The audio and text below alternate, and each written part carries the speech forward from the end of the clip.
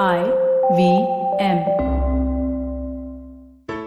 There's a quick survey to fill out on ivmpodcast.com/survey. It lets us know a little bit more about who's listening to us. And you know what? We're going to do a few prizes. So, we'll do a random drawing of maybe 10 people and we'll send you all some swag. Remember, that's ivmpodcast.com/survey where you can fill out the survey.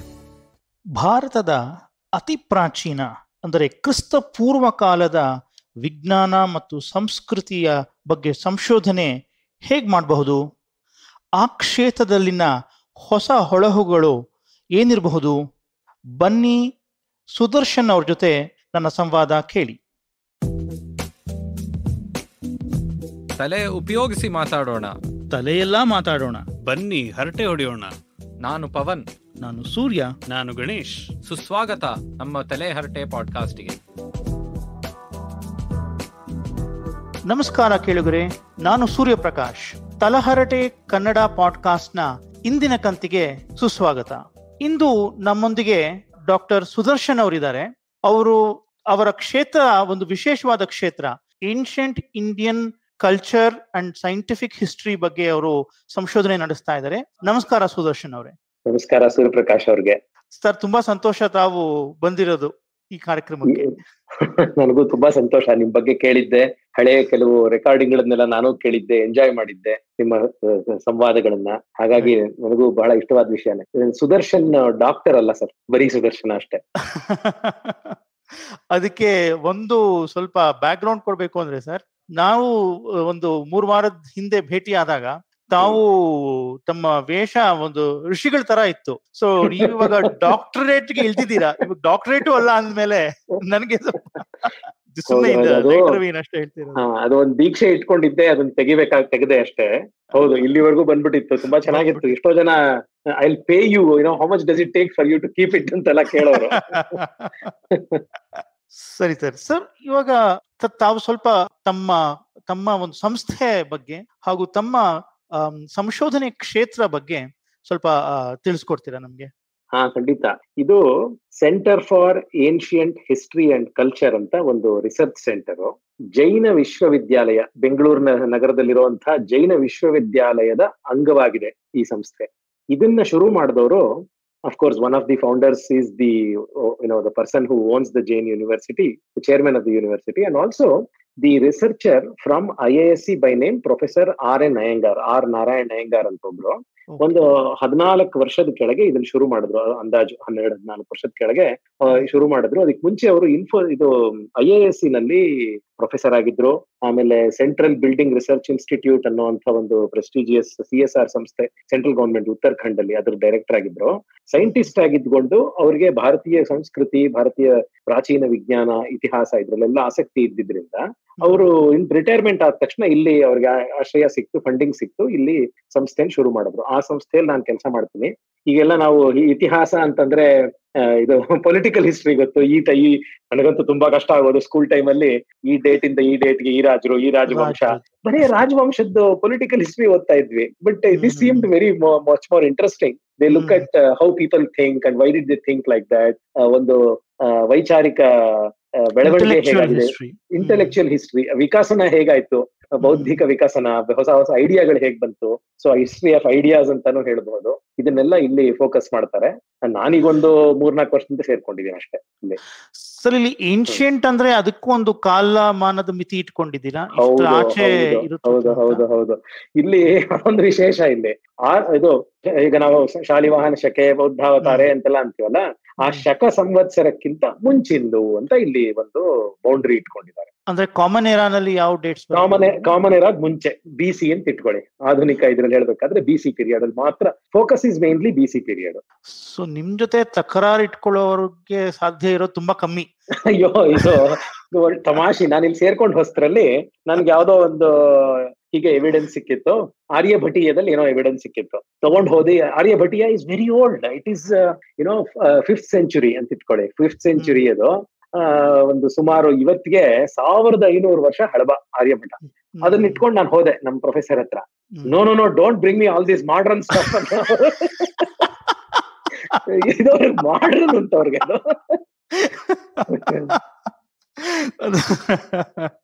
But sir, ತಾವು ಸೇರ್ಕೊಂಡ ನಂತರ ಹಾಗೂ ತಮ್ಮ ಸಂಸ್ಥೆಯಲ್ಲಿ ಯಾವ್ದಾದ್ರು ಒಂದು projects wise ತಗೊಂಡಿರ್ತೀರಾ, ಮತ್ತು ಹೇಗೆ ಕೆಲಸ ನಡೀತಾ ಇದೆ ಸರ್ ಅಲ್ಲಿ?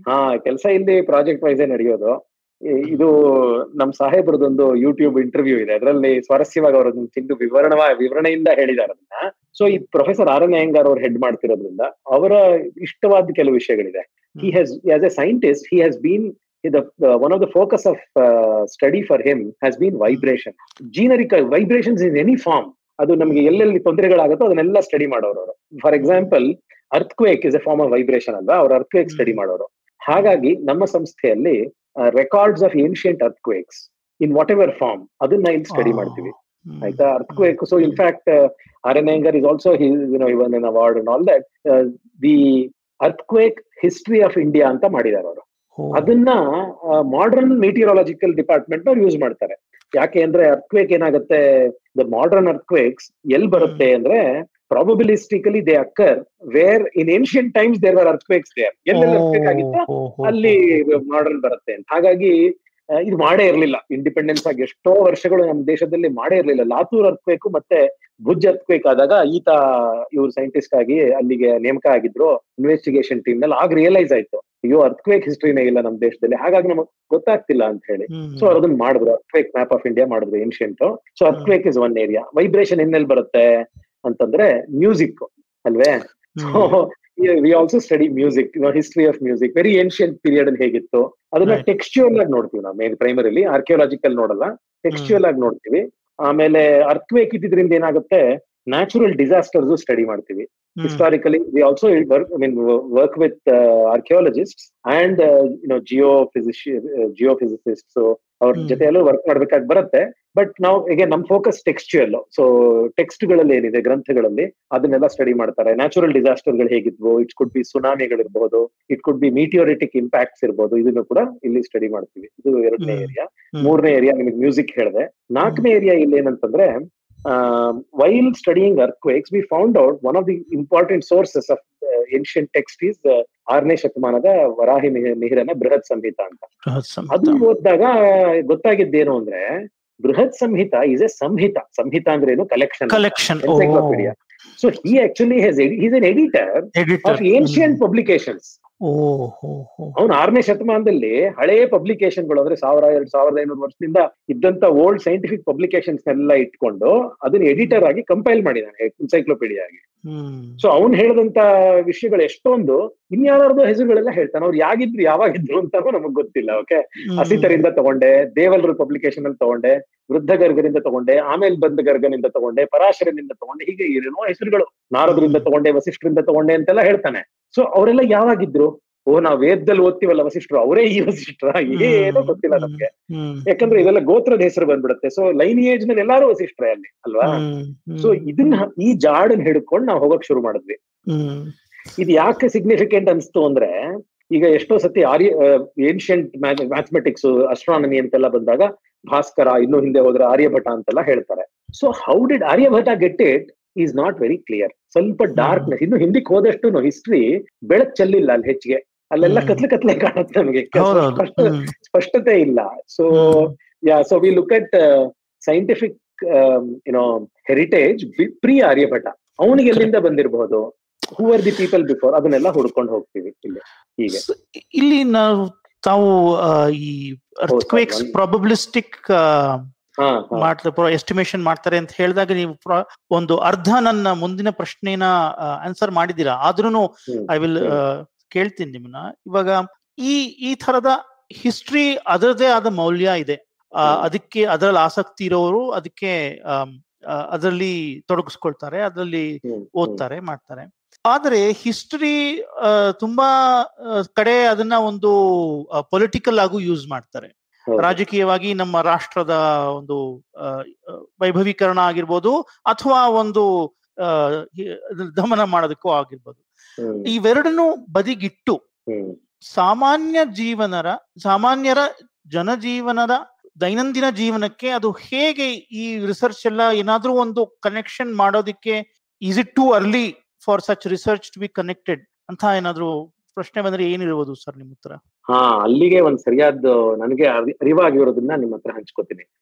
ಬೈ ದ ವೇ, ಇನ್ನೊಂದು ಕ್ಷೇತ್ರ ನಮ್ಮಲ್ಲಿ ಕೆಲಸ ಮಾಡ್ತಿರೋದು ವಾಸ್ತು, ಅಂದ್ರೆ ಹಳೆಯ ಕಾಲದ ವಾಸ್ತು, ಪ್ರಾಚೀನವಾದ ಕನ್ಸ್ಟ್ರಕ್ಷನ್. ವಾಸ್ತು ಅಂದ್ರೆ ಸಿವಿಲ್ ಇಂಜಿನಿಯರಿಂಗ್ ಅಂತ ತಗೊಳ್ಳಿ, ಆರ್ಕಿಟೆಕ್ಚರ್ ಅಂಡ್ ಸಿವಿಲ್ ಇಂಜಿನಿಯರಿಂಗ್ ಅದನ್ನು ಸ್ಟಡಿ ಮಾಡ್ತೀವಿ. ಯಾಕಂದ್ರೆ ಹಡಪ್ಪ ಮಹೇಂಜೋದಾರೋಗಳಿಂದ ಹಿಡಿದು ನಾವು ಸರಸ್ವತಿ ಸಿವಿಲೈಸೇಷನ್ ಇರಬಹುದು, ಆಮೇಲೂ ಕೂಡ ಗುಪ್ತಾ ಪೀರಿಯಡ್ ಸಿಕ್ಕಾಪಟ್ಟೆ ಕನ್ಸ್ಟ್ರಕ್ಷನ್ ಸಿಗುತ್ತೆ.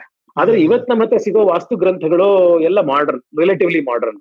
ಹಾಗಾದ್ರೆ ಏನ್ ಶಾಸ್ತ್ರ ಉಪಯೋಗಿಸ್ತಿದ್ರು ಹಳೆ ಕಾಲದಲ್ಲಿ?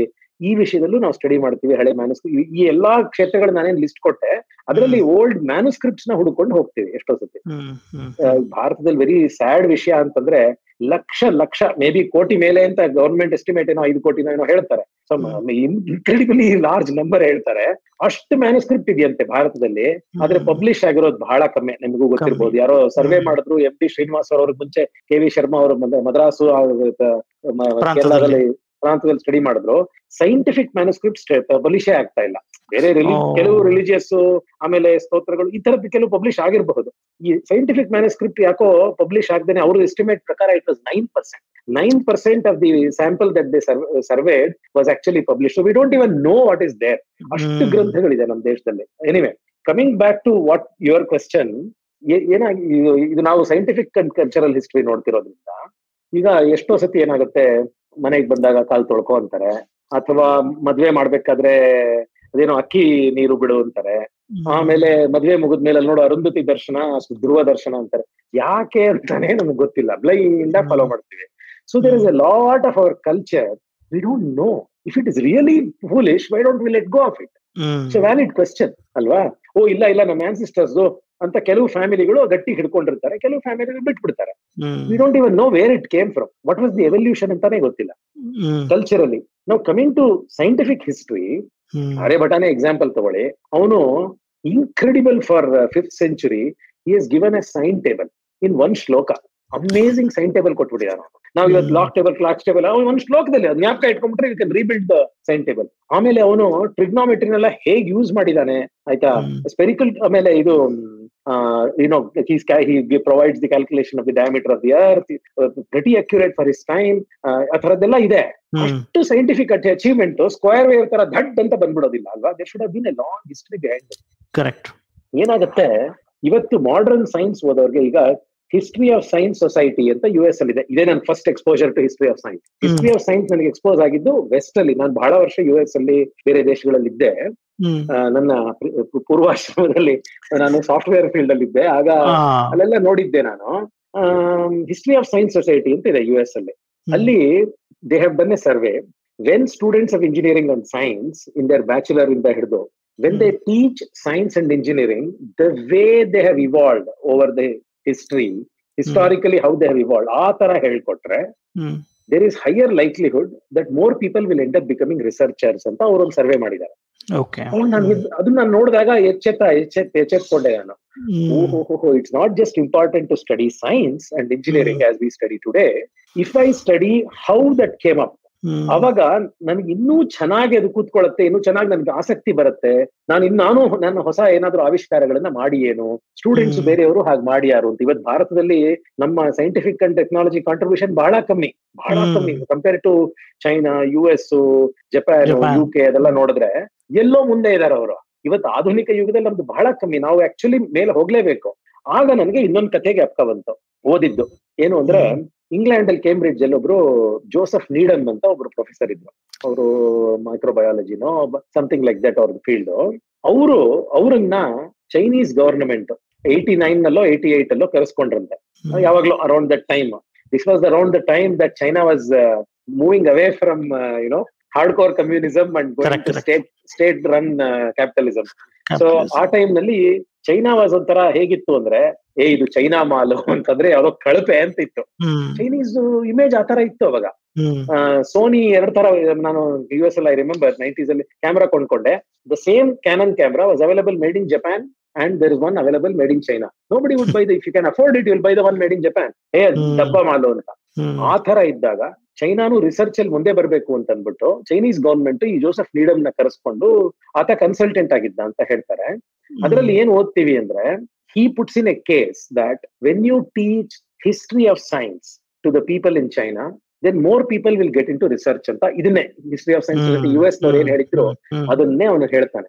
ಆಗ ಚೈನಾದಲ್ಲಿ ಎಲ್ಲ ಯೂನಿವರ್ಸಿಟಿಗಳಲ್ಲಿ ಹಿಸ್ಟ್ರಿ ಆಫ್ ಸೈನ್ಸ್ ಅಂತ ಹೊಸದಾಗಿ ಶುರು ಮಾಡಿ ದೊಡ್ಡ ಆಕ್ಟಿವಿಟಿ ಶುರು ಮಾಡ್ತಾರೆ ಅವರು. Of course because it's central control, ಹಿಂಗಂದ್ರೆ large scale ಅಲ್ಲಿ ಡಿಪ್ಲಾಯ್ ಮಾಡ್ಬಿಡ್ತಾರೆ. ಸರ್ ನೀಡಮ್ ಅಂದ್ರೆ ಅದು ಭವ್ಯವಾದ 100 ವಾಲ್ಯೂಮ್ ಪುಸ್ತಕ ತಂದಿರೋದು ಅದೇ ಅವರೇ ತಾನೆ? ಹೌದು ಸರ್, ಹೌದು. ಅವರು ಮಲ್ಟಿ ವಾಲ್ಯೂಮ್ 100 ಗೊತ್ತಿಲ್ಲ ನನಗೆ, ಚೂರು ಪಾರು ಓದಿದ್ದೀನಿ ಅವ್ರದ್ದು.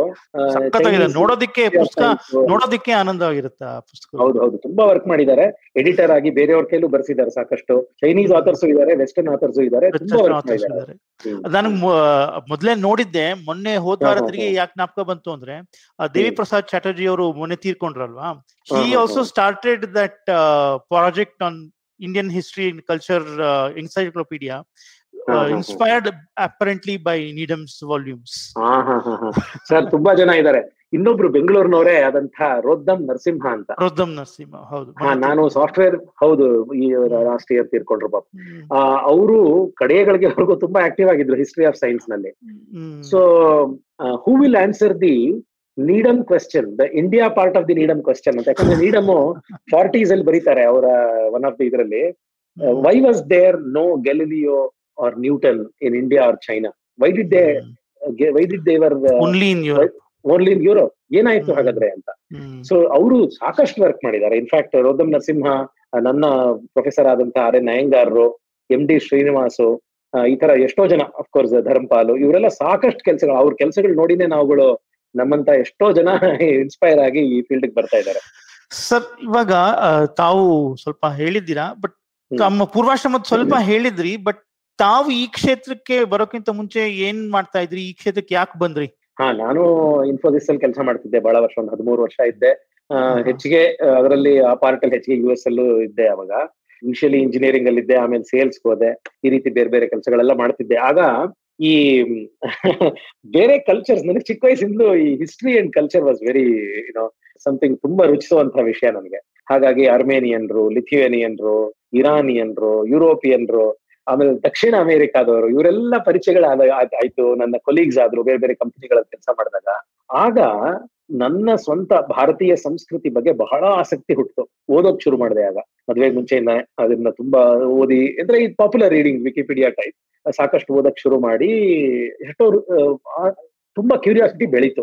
ಅಯ್ಯೋ, ನಮಗ್ ಗೊತ್ತಿಲ್ಲದೆ ಇರೋ ವಿಷಯಗಳು ಎಷ್ಟೋ ಇದೆಯಲ್ಲ. ಇದು ನನಗೆ, ನಾನ್ ಚಿಕ್ಕವನಾಗಿದ್ದಾಗ ಸ್ಕೂಲ್ ಟೈಮಲ್ಲಿ ನನಗೆ ತಿಳಿ ಹೇಳಿದ್ರೆ ಎಷ್ಟು ಎಂಜಾಯ್ ಮಾಡಿರ್ತಿದ್ದೆ. ನಾನೇನೋ ಬೇರೆ ತರ ಬೆಳಿಬೋದಾಗಿತ್ತು. I knew that my growing up years as A person interested in science and technology would have definitely bean different if only somebody had told me all these things that I'm learning now. So ಇವತ್ತಿನ ಮಕ್ಕಳಿಗೆ ಅಥವಾ future ಮಕ್ಕಳಿಗೆ, ಭಾರತೀಯ ಮಕ್ಕಳಿಗೆ ಇದನ್ನ ತಿಳಿ ಹೇಳಿದ್ರೆ ಎಷ್ಟು ಚೆನ್ನಾಗಿರತ್ತಲ್ಲ ಅವ್ರಿಗೆ ಅಂತ ನನಗೆ ಆಸಕ್ತಿ. ಸೊ ನನಗೆ ಯಾವತ್ತಾದ್ರೂ ಒಂದಿನ ನಾನು ಈ ಕ್ಷೇತ್ರದಿಂದ ಹೊರಗಡೆ ಹೋದ್ರೆ ನಾನು ಇತಿಹಾಸ, ಅದರಲ್ಲೂ ಸೈಂಟಿಫಿಕ್ ಕೆಲಸ ಮಾಡ್ಬೇಕು ಅಂತ ತುಂಬಾ ಆಸೆ ಇತ್ತು ಓವರ್ ದೀಸ್ ಟೈಮ್. ಅದೇನು ನೋಡಿ, ಉದಾಹರಣೆಗೆ ನಾನು ಸಿಯಾಟ್ಲ್ ಅಲ್ಲಿ ಇದ್ದೆ. ಒಬ್ರು ಲಿಥುವೇನಿಯನ್ ಮನೆಯಿಂದ ನಾನು ಏನೋ ತಗೊಂಡೆ, ಗ್ಯಾರೇಜ್ ಸೇಲು ಎಲ್ಲ. She was my colleague also, Microsoft ಅಲ್ಲಿ ಆಕೆ ಕೆಲಸ ಮಾಡೋರು. ನಾನು ಅಲ್ಲೇ ಇದ್ದೆ. ಆಗ ಮಾತಾಡ್ತಾ ಭಾಷೆ ಬಗ್ಗೆ ನಂಗೆ ತುಂಬಾ ಆಸಕ್ತಿ. ಸೊ ಅವ್ರು ಹೇಳಿದ್ರು, ನಿಮ್ದು ನಂಬರ್ಸ್ ಹೇಳಿ ಅಂತ. ಅವಾಗ ಒದಿನ್ ದ್ವಾ ತ್ರೀ ಚೇತಿರಿ ಥ್ಯಾಂಕ್ಸ್ ಹಿಂಗ್ ಹೇಳ್ತಾ ಇದ್ದಾರೆ. ಏನಪ್ಪ ಇದು, ಸಾಕು ನಿಮ್ಗೆ, ಏನ್ ಗುರು ನಿಮ್ ಭಾಷೆನ ಇದು ಅಂತ. ಅದೇ ಎಲ್ಲೋ ಇರೋ ದೇಶ ಅದು.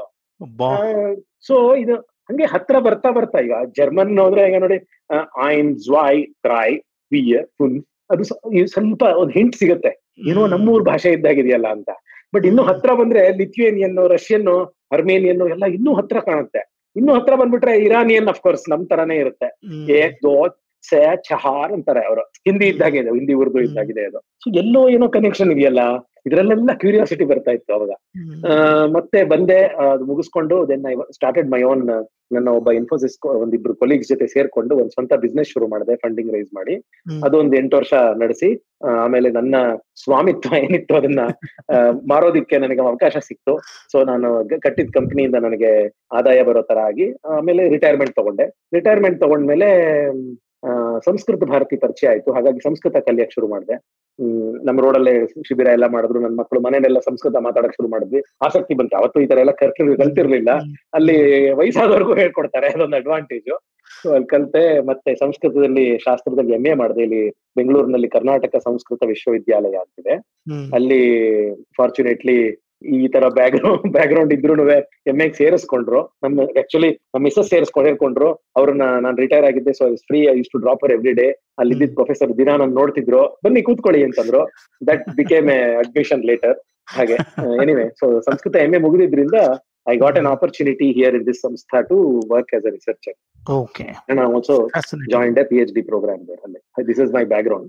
Okay. So ನಿಮ್ಮ ವಿದ್ಯಾರ್ಥಿ ದಶೆ ಇನ್ನ ಮುಗ್ದಿಲ್ಲ? ಹೌದು ಸರ್, ಹೌದು. I joined as a research assistant and one few months ಆದ್ಮೇಲೆ I was offered to start a PhD course also. Nice, very nice. ಜಿಜ್ಞಾಸೆ, ಆಮೇಲೆ ಜ್ಞಾನದ ದಾಹ ಹುಡ್ಕೊಂಡು ಹೋಗೋದು ಸತತವಾಗಿ ಇರ್ಬೇಕು. ದಟ್ಸ್ ಅ ಫ್ಯಾಸಿನೇಟಿಂಗ್ ಪಾಯಿಂಟ್ ಮಾಡಿದೀರಾ ಸುದರ್ಶನ್ ಅವರೇ. ಇಲ್ಲಿ ಒಂದು ಸಣ್ಣ ವಿರಾಮ ತಗೊಂಡು ಮತ್ತೆ ನಾವು ಈ ಶೋನ ಕಂಟಿನ್ಯೂ ಮಾಡೋಣ.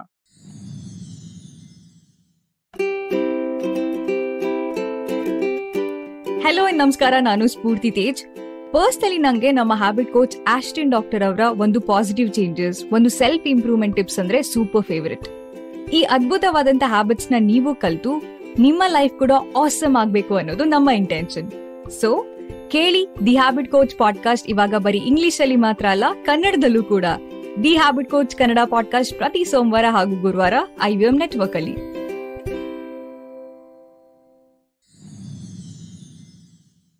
ಕೇಳುಗರೆ, ಸುಸ್ವಾಗತ. ಮತ್ತೆ ನಾವು ಸುದರ್ಶನ್ ಅವ್ರ ಜೊತೆ, ಪ್ರಾಚೀನ ಭಾರತದ ರಿಸರ್ಚ್ ಮಾಡ್ತಿರೋರು ಸುದರ್ಶನ್ ಅವ್ರ ಜೊತೆ ನಾವು ಮಾತಾಡ್ತಿದೀವಿ. ಮತ್ತೆ ಮುಂದುವರ್ಸೋಣ ಈ ಮಾತುಕತೆನ.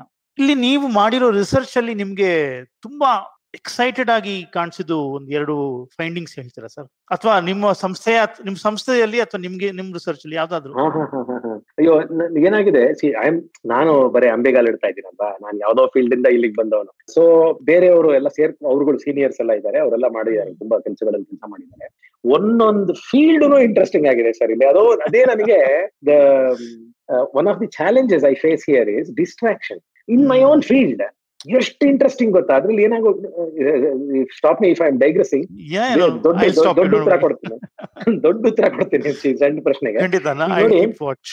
ಹಿಸ್ಟಾರಿಕಲಿ ಏನಾಗಿದೆ, when you wind back, right, recently we have had lot of influences from the West. ಬ್ರಿಟಿಷ್ನವ್ರು ಬಂದು ನಮ್ಮನ್ನ ಆಳಿದ್ರು, ಯುರೋಪಿಯನ್ರು ಬಂದ್ರು ನಮ್ಮನ್ನ ಕೆಲಸ ಆಳಿದ್ರು, ಆಮೇಲೆ ಇದ್ದನ್ನೆಲ್ಲ ದೋಚ್ಕೊಂಡ್ರು. ಅದಕ್ಕೆ ಮುಂಚೆ ಈ ಕಡೆ ವೆಸ್ಟ್ ಇಂದ ಅರಬ್ಸು, ಇರಾನಿಯನ್ಸು, ಆಮೇಲೆ ತಿಮೂರಿಡ್ಸ್ಗಳು ಬಂದ್ರು. ಸೊ ಸೆಂಟ್ರಲ್ ಏಷ್ಯಾ ಕಡೆಯಿಂದ. ಸೊ ಇಂಥವ್ರೆಲ್ಲ ಆಳಿದ್ರು. ಅದನ್ನ ಮೊಘಲ್ ಅಂತ ಇವತ್ತು ಕರಿತೀವಿ. I don't know how accurate that term is. So last 1000 years ಅಲ್ಲಿ ವೆಸ್ಟ್ ಇಂದ ಈ ತರ ಎಲ್ಲ ಎಂಗೇಜ್ಮೆಂಟ್ಸ್, ಇಂಟರಾಕ್ಷನ್ಸ್ ಕಾಣುತ್ತೆ. ಅದಕ್ಕೆ ಮುಂಚೆ ರಿವೈಂಡ್ ಮಾಡ್ತಾ ಹೋದ್ರೆ more interactions R on the East. Culturally, intellectually, economically, business ಎಲ್ಲಾನು ಎಷ್ಟು ಈಸ್ಟ್ ಕಡೆ ಗೊತ್ತಾ. ಇದು ಇಂಡೋ ಚೈನಾ ಅಂತ ಇವತ್ತು ಏನ್ ಕರಿತೀವಿ, ದೋಸ್ ಕಂಟ್ರೀಸ್ ದೇರ್. ಆಮೇಲೆ ಆ ಪೆಸಿಫಿಕ್ ಕಡೆ ಚೈನೀಸು, ಸಿಕ್ಕಾಪಟ್ಟೆ ಇಂಟ್ರಾಕ್ಷನ್. ಸೊ ಅದೆಲ್ಲ ನಾವು ನೋಡ್ತಾ ಹೋದ್ರೆ, ಅದನ್ನೆಲ್ಲ ತೆಗಿತಾ ಹೋದ್ರೆ ಏನೇನೋ ಇಂಟ್ರೆಸ್ಟಿಂಗ್ ಸಿಗುತ್ತೆ. ನನ್ನ ಕೊಲೀಗ್ ಒಬ್ರು ಚೈನೀಸ್ ಓದ್ತಾರೆ, ಬರೀತಾರೆ, ಮಾತಾಡ್ತಾರೆ. ಅಂದ್ರೆ ಇಂಡಿಯನ್ನೇನೆ, ಸಾಫ್ಟ್ವೇರ್ ಇಂಜಿನಿಯರ್ ಆತನೋ, ಬಟ್ ಅವ್ರಿಗೆ ಚೈನೀಸ್ ಅಲ್ಲಿ ಇಂಟ್ರೆಸ್ಟ್. ಸೊ ಅದನ್ನ ಓದ್ತಾ ಇರ್ತೀವಿ ನಾವು. ಹಳೆ ರೆಕಾರ್ಡ್ಸ್ ಎಲ್ಲ ತೆಗೆದು ತಾಳೆ ಹಾಕ್ತಾ ಇರ್ತೀವಿ. ನಾನೊಂದ್ ಚೂರು ಪಾರು ಯವನ ಭಾಷೆ ಕಲಿತಾ ಇದ್ದೀನಿ. ಸೊ ಹಾಗಾಗಿ ಯವನದ್ದೆಲ್ಲ ಕೆಲವು ತಾಳೆ ಹಾಕ್ತಾ ಇರ್ತೀನಿ. ಅದರಲ್ಲಿ ಇಂಡಿಯನ್ ಮೆನ್ಷನ್ಸ್, ಯವನ ಅಂದ್ರೆ ಇಂಗ್ಲಿಷ್ ನಲ್ಲಿ ಗ್ರೀಕ್ ಅಂತಾರಲ್ಲ ಅದು.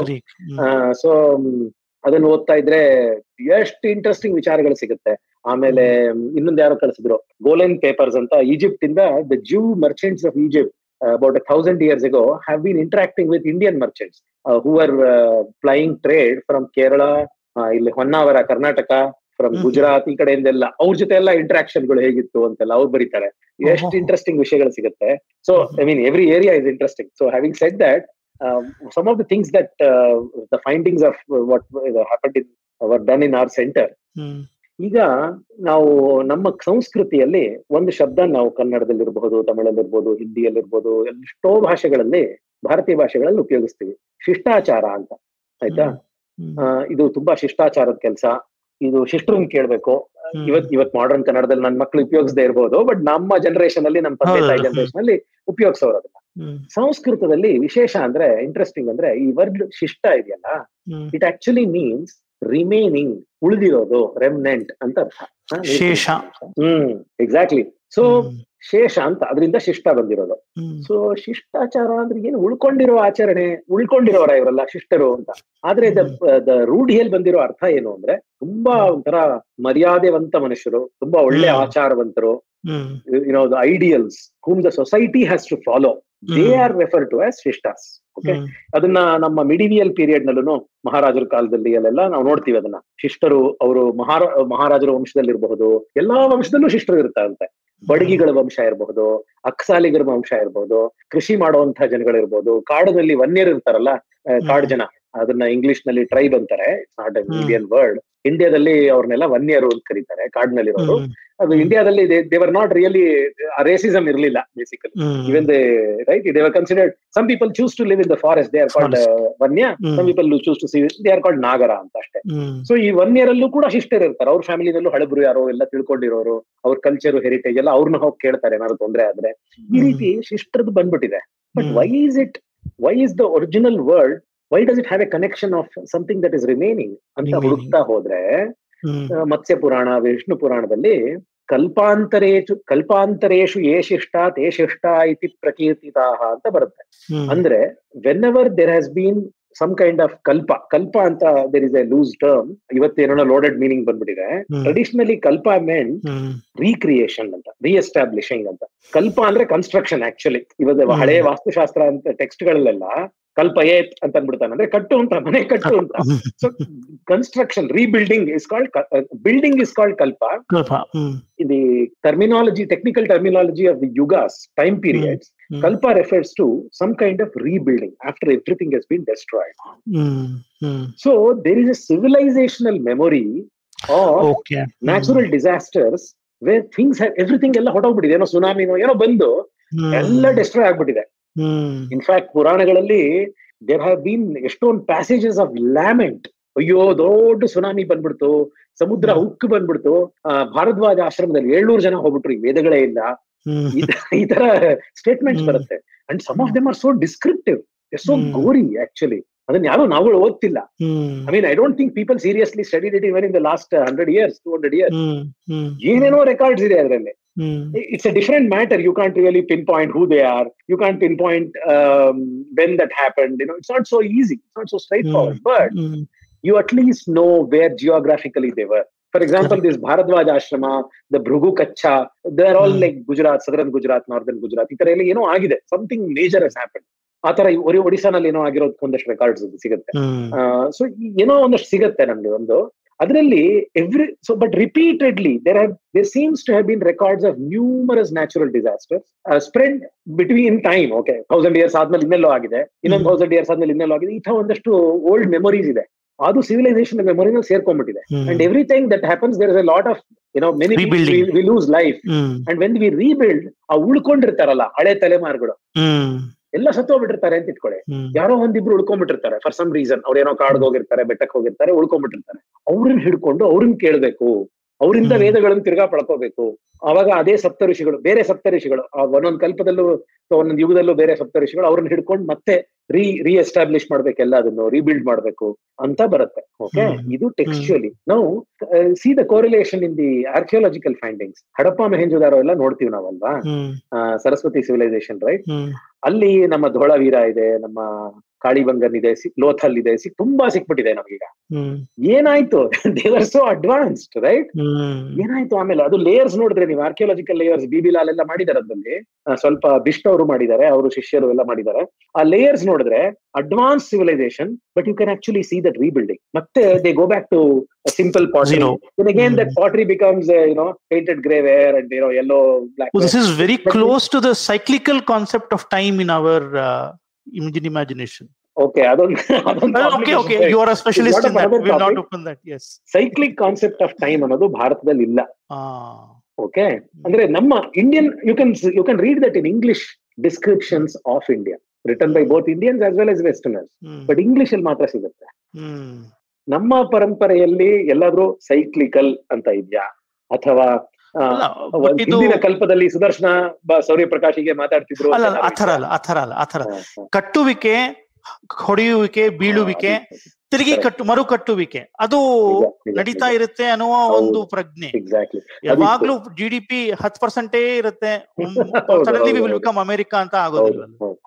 So because we have such old memories encapsulated in the Vedas as well as in the Puranas and Itihasa, we as a civilization, we are the only civilization that has documented in some form.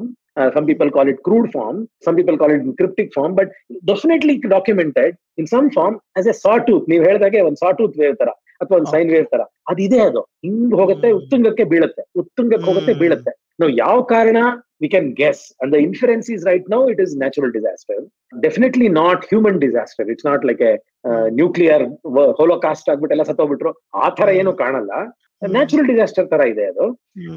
But ಅದು ಆ civilisation memory ಇದೆ. ಹಾಗಾಗಿ so ಈ ಶಿಷ್ಟ ಅನ್ನೋ ಒಂದು ಪದಾನ್ ಹುಡುಕೊಂಡು ಆ ಜಾಡನ್ ಹುಡುಕೊಂಡು ಹೋಗಿ we actually found out these, I mean we ಅಂದ್ರೆ the people here, my seniors, so ಅದನ್ನ ಪುರಾಣಗಳಿಂದ ವೇದಗಳಿಂದ ಮ್ಯಾಚ್ ಮಾಡಿ ಆಮೇಲೆ ಹೇಗೆ ಈಗ ಉದಾಹರಣೆಗೆ ಸ್ಕಾಂದ ಪುರಾಣ ಅಂತಿದೆ, ಹರಿವಂಶ ಅಂತಿದೆ, ಆಮೇಲೆ ವನಪರ್ವ ಇದೆ ಮಹಾಭಾರತದಲ್ಲಿ. ಇದು ಮೂರಲ್ಲೂ ಒಂದು ರಿಪೀಟೆಡ್ ಟ್ರೋಪೆ ಸ್ಟೋರಿ ಒಂದಿದೆ. ಏನು ಅಂತಂದ್ರೆ ಸ್ಕಂದನ ಹುಟ್ಟು ಅಂತ.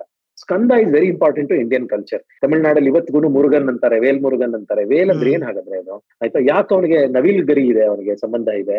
ಆಮೇಲೆ ಅವ್ನಿಗೆ ಯಾಕೆ ಒಂದ್ ಕೈಯಲ್ಲಿ ವೇಲ್ ಹಿಡ್ಕೊಂಡಿದ್ದಾನೆ. ಆಮೇಲೆ ಸ್ಕಂದನ ಎಷ್ಟೋ ದೇವಸ್ಥಾನಗಳಿದೆ, ಕರ್ನಾಟಕದಲ್ಲೂ ಇದೆ. ಒಂದೊಂದು ದೊಡ್ಡ ದಂಡ ಹಿಡ್ಕೊಂಡು ನಿಂತಿರ್ತಾನೆ. ದಂಡಪಾಣಿ ಅಂತಾರೆ ಅವನ್ನ, ದಂಡಾಯುಧ ಪಾಣಿ ಅಂತಾರೆ. ಆಮೇಲೆ ಬ್ರಹ್ಮದಂಡ ಅಂತಾನು ಹೇಳ್ತಾರೆ ಅದಕ್ಕೆ, ಆಯ್ತಾ? ಉಲೂಖಲ ಅಂತಾನು ಹೇಳ್ತಾರೆ. ಆಮೇಲೆ ಇದು ಉತ್ತರ ಭಾರತದಲ್ಲಿ ನೋಡಿದ್ರೆ ಇನ್ನೂ ಜಾಸ್ತಿ ನಿಮ್ಗೆ ಎಷ್ಟು ಸ್ಕಂದನ ದೇವಸ್ಥಾನಗಳು ಇಲ್ಲಿ ಸಿಗತ್ತೆ. ನಾರ್ತ್ ಇಂಡಿಯಾದಲ್ಲಿ ಇನ್ನೂ ಜಾಸ್ತಿ, ಎಸ್ಪೆಷಲಿ ನೀವು ಪಂಜಾಬ್, ಹರಿಯಾಣ, ಕಾಶ್ಮೀರು, ಆಮೇಲೆ ಈ ಮುಲ್ತಾನು, ಆಮೇಲೆ ಇನ್ನೂ ಈ ಕಡೆ ಹೋದ್ರೆ ಗಾಂಧಾರ ಅಂದ್ರೆ ನಮ್ಮ ಕಾಬೂಲ್ ಕಡೆ ಎಲ್ಲ ಇನ್ನೂ ಜಾಸ್ತಿ. ಅಲ್ಲೆಲ್ಲ ಸಿಕ್ಕಾಪಟ್ಟೆ Skandan worship. ಅಲ್ಲಿದ್ದಷ್ಟು Murugan worship south ಇಂಡಿಯಾದಲ್ಲಿ ಎಲ್ಲೋ ಇದಾರ ಅವರು. ಅಷ್ಟು ಸ್ಕಾಂದರು. ಇವತ್ಗೂ ಯಾಜೀದಿಗಳಿದ್ದಾರೆ, ಅವರು ಸ್ಕಾಂದರು ಅಂತ ಹೇಳ್ತಾರೆ, ಕೌಮಾರರು ಅಂತ ಹೇಳ್ತಾರೆ. ಅವರ ರೆಮಿನೆಂಟ್ಸ್ ಅಂತ ಇರಾಕ್ ನಲ್ಲೆಲ್ಲ ಇದಾರಲ್ಲ ಯಾಜೀದಿಗಳು ಅಂತ, ಅವರು ಕೌಮಾರದ ಟ್ರೆಡಿಷನ್ ಇವತ್ತಿನ ಮಾಡರ್ನ್ ಪಳೆಯೋಳಿಕೆ ಅಂತ ಹೇಳ್ತಾರೆ. ಐ ಡೋಂಟ್ ನೋ, ಬಟ್ ಅಲ್ಲೆಲ್ಲ ಈ ರೆಮಿನೆಂಟ್ ಸಿಗುತ್ತೆ ನಮ್ಗೆ ಕೌಮಾರ worship. Why did he become so popular ಅಂತ ನೋಡಿದ್ರೆ ಮಹಾಭಾರತದಲ್ಲಿ ಕಥೆ ಇದೆ, ಆಯ್ತಾ? ಇದು ರಾಮಾಯಣದಲ್ಲೂ ಇದೆ ಒಂಚೂರು. ರಾಮಾಯಣದಲ್ಲಿ ಅಷ್ಟು ಡೀಟೇಲ್ಡ್ ಆಗಿಲ್ಲ, ಬಟ್ ಇದೆ. The moment you are A ಪುರಾಣ or ಇತಿಹಾಸ, ದ ಪುರಾಣಕಾರ or ಇತಿಹಾಸಕಾರ realizes he has to add Skandan story. It is so important ಅಂತ ಅವ್ರಿಗೆ, ನಮ್ಮ ಕಲ್ಚರ್ಗೆ. Every ancient book talks of this, and they say even Vedas talk of it. It's very tough. Vedas is very cryptic. ಎಲ್ಲ ಒಂಥರ ಏನೋ ಪರೋಕ್ಷ ಪ್ರಿಯ ಇವ ಹಿ ವೇದ ದೇವಾಹ ಅಂತ ಅಂದ್ಬಿಟ್ಟು ಎಲ್ಲ ಪರೋಕ್ಷವಾಗಿರುತ್ತಲ್ಲಿ, ಹಿಡ್ಕೋದೇ ಕಷ್ಟ. ಬಟ್ ಪುರಾಣದಲ್ಲೆಲ್ಲ ವ್ಯಕ್ತವಾಗಿದೆ. ಪುರಾಣ ಇತಿಹಾಸದಲ್ಲಿ ಒಂದು ಸಿಂಪಲ್ ನನ್ನಂತ ಬೇಸಿಕ್ ಸಂಸ್ಕೃತ ಬರೋವರೆಗೂ ಓದ್ಬಹುದು ಅದನ್ನ. ಹೇಗಿದೆ ಅಂದ್ರೆ ಕಥೆ, ಅವನು ಒಂದು ಕಾಮೆಟ್ ತರ ಕಾಣಿಸ್ಕೊತಾನಂತೆ ಆಕಾಶದಲ್ಲಿ. ಎಲ್ಲಿ ಅಂದ್ರೆ ದಿವಿ, ಆಯ್ತಾ? ದಿವ್ಯ ದೃಷ್ಟಿ ಅಂದ್ರೆ ಏನು ನೋಡಿ, ಇದು ಒಂದು ಶಬ್ದ ಮಾಡರ್ನ್ ವರ್ಲ್ಡ್ ಅಲ್ಲಿ ಒಂದು ಮೀನಿಂಗ್ ಇದೆ. ಬಟ್ ಅದು ಎಲ್ಲಿಂದ ಬಂತು ಆ ವರ್ಡ್ ಅಂತ ನೋಡಿದ್ರೆ ಯಾಸ್ಕಾಚಾರ್ಯ ಹೇಳ್ತಾರೆ, ದಿವಿ ಸಂಸ್ಥಿತಂ ದೈವತಂ ಅಂತ. ಒಂದು ದಿವ್ಯ ಅಥವಾ ದೈವತ ಅಂತ ಹೇಳ್ಬೇಕು ಅಂದ್ರೆ ಅದು ಅಲ್ಲಿರ್ಬೇಕು, ದಿವಿಯಲ್ಲಿರ್ಬೇಕು. ಜೌಹು ಅಂತಂದ್ರೆ ಸಂಸ್ಕೃತದಲ್ಲಿ ವ್ಯೋಮ ಅಂದ್ರೆ outer space. Outer space is called ಜೌಹು. ಅಂತ ಹೇಳ್ತಾರೆ. ಎಕ್ಸಾಕ್ಟ್ಲಿ, ಹೌದು ಹೌದು ಹೌದು ಹೌದು. ಇನ್ಫ್ಯಾಕ್ಟ್ ಯಾರೋ ಹೇಳಿದ್ರು Jupiter is has ಯುಪಿತ್ರೋಸ್ connected to that ಅಂತ ಹೇಳ್ತಾರೆ. ಅಷ್ಟೊಂದು ಕಂಪ್ಯಾರಿಟಿವ್ ಕಲ್ಚರ್ ಸ್ಟಡಿ ಮಾಡಿಲ್ಲ ನಾನು, ಬಟ್ ಹೇಳ್ತಾರೆ. ಸೊ ಇದು ದಿವಿನಲ್ಲಿ ಅಲ್ಲಿರೋದೇ ದೈವ, ಅದೇ ಡಿವೈನ್. ಡಿವೈನ್ ಅಂದ್ರೆ ದಿವ್ಯವಾದಂಥದ್ದು ಅಂದ್ರೆ ಅಲ್ಲಿರೋದು, ಹೊಳಿತಾ ಇರ್ಬೇಕು ದ್ಯೂಹನಲ್ಲಿ. Shining, something shining in the sky ಅಂತ ಒಂದು ಲೂಸ್ ಆಗಿ ಮಾಡರ್ನ್ ಅಂಡರ್ಸ್ಟ್ಯಾಂಡಿಂಗ್. ಸೊ ಅಲ್ಲಿ ಬರ್ತಾನಂತೆ ಅವನು, ದಿವ್ಯ ಅಗ್ನಿಯಾಗಿ ಶುರು ಆಗ್ತಾನಂತೆ ಸ್ಕಂದ. ದಿವ್ಯ ಅಗ್ನಿನೇ ಕೃತ್ತಿಕೆಯಲ್ಲಿ ಹುಟ್ಟತಾನಂತೆ. ಅದಕ್ಕೋಸ್ಕರ ಕೃತ್ತಿಕೆಗೆ ಇವತ್ತೂ ವೃದ್ಧಗರ್ಭ ಸಂಹಿತೆಯಲ್ಲಿ ಅದಿನ್ನು ಪಬ್ಲಿಷ್ ಆಗಿಲ್ಲ, ಮ್ಯಾನುಸ್ಕ್ರಿಪ್ಟ್ ಅದು, ಅದ್ರಲ್ಲಿ ಓದಿದ್ದೀನಿ. ಪ್ರಜಾಪತಿ ವಿಕರಣ ಧರ್ಮಣ ಕೃತ್ತಿಕಾಯಾಮ್ ಅಗ್ನಿರ್ಭೂತ್ವಾ ತಿಷ್ಠತಿ ಅಂತ. ಅವನು ಪ್ರಜಾಪತಿ ಅಂದ್ರೆ ಒಂದು ಕಾಲದ ಒಂದು ರೂಪ ಏನಿದೆ ಅದೇ ಫೈರ್ ಆಗಿ ಕೃತ್ತಿಕಾ ನಕ್ಷತ್ರ ಅಂದ್ರೆ ಇವತ್ತು ಇಂಗ್ಲಿಷ್ ನಲ್ಲಿ ಕೆಲವ್ರು ಗೊತ್ತಿರ್ಬೋದು, ಫಾಲೋಯಿಂಗ್ ಅಸ್ಟ್ರಾನಮಿ, ಪ್ಲೈಡಸ್ ಅಂತ ಹೇಳ್ತಾರೆ. ಅದು ಬೆಂಗಳೂರಿನ ಹೊರಗಡೆ ಹೋಗ್ಬೇಕಲ್ಲ, ಆದ್ರೆ ನೀವು ಉತ್ತರ ಕರ್ನಾಟಕಕ್ಕೆ ಡಾರ್ಕ್ ಸ್ಕೈ ಹೋದ್ರೆ one of the most beautiful site, ದ್ರಾಕ್ಷಿ ಗೊಂಚಲು ತರ ಬ್ರೈಟ್ ಆಗಿ ಕಾಣುತ್ತದೆ. ಬಂಚ್ ಆಫ್ 6-7 ಸ್ಟಾರ್ಸ್, ಅದೇ ಕೃತ್ತಿಕೆ. ಅವಳು ಕೃತಿಕೆ ಅಕ್ಕಂದ್ರು, ಅವರೆಲ್ಲ 7 ಸಿಸ್ಟರ್ಸ್ ಅಂತ ಹೇಳ್ತಾರೆ. ಸಪ್ತ ಋಷಿಗಳ ಹೆಂಡತಿರವರು ಅಂತಾನು ನಮ್ಮಲ್ಲಿ ಬರುತ್ತೆ. ಬೇರೆ ಸಂಸ್ಕೃತಿಗಳಲ್ಲೂ, ಸಂಸ್ಕೃತಿಯನ್ನೆಲ್ಲ ಬೇರೆ ಜನಾಂಗಗಳಲ್ಲೂ, ಯವನರಲ್ಲೂ ಈ ತರ ಪ್ರತೀತಿ ಇದೆ. ಅಲ್ಲಿ ಸ್ಕಂದ ಹುಟ್ಟದ ಅಂತ. ಆಮೇಲೆ ಅವನು ಬೆಳೀತಾ ಹೋದ. ಅಂದ್ರೆ he probably came near to the earth, then he probably entered the earth's atmosphere, then he became a ಉಲ್ಕೆ.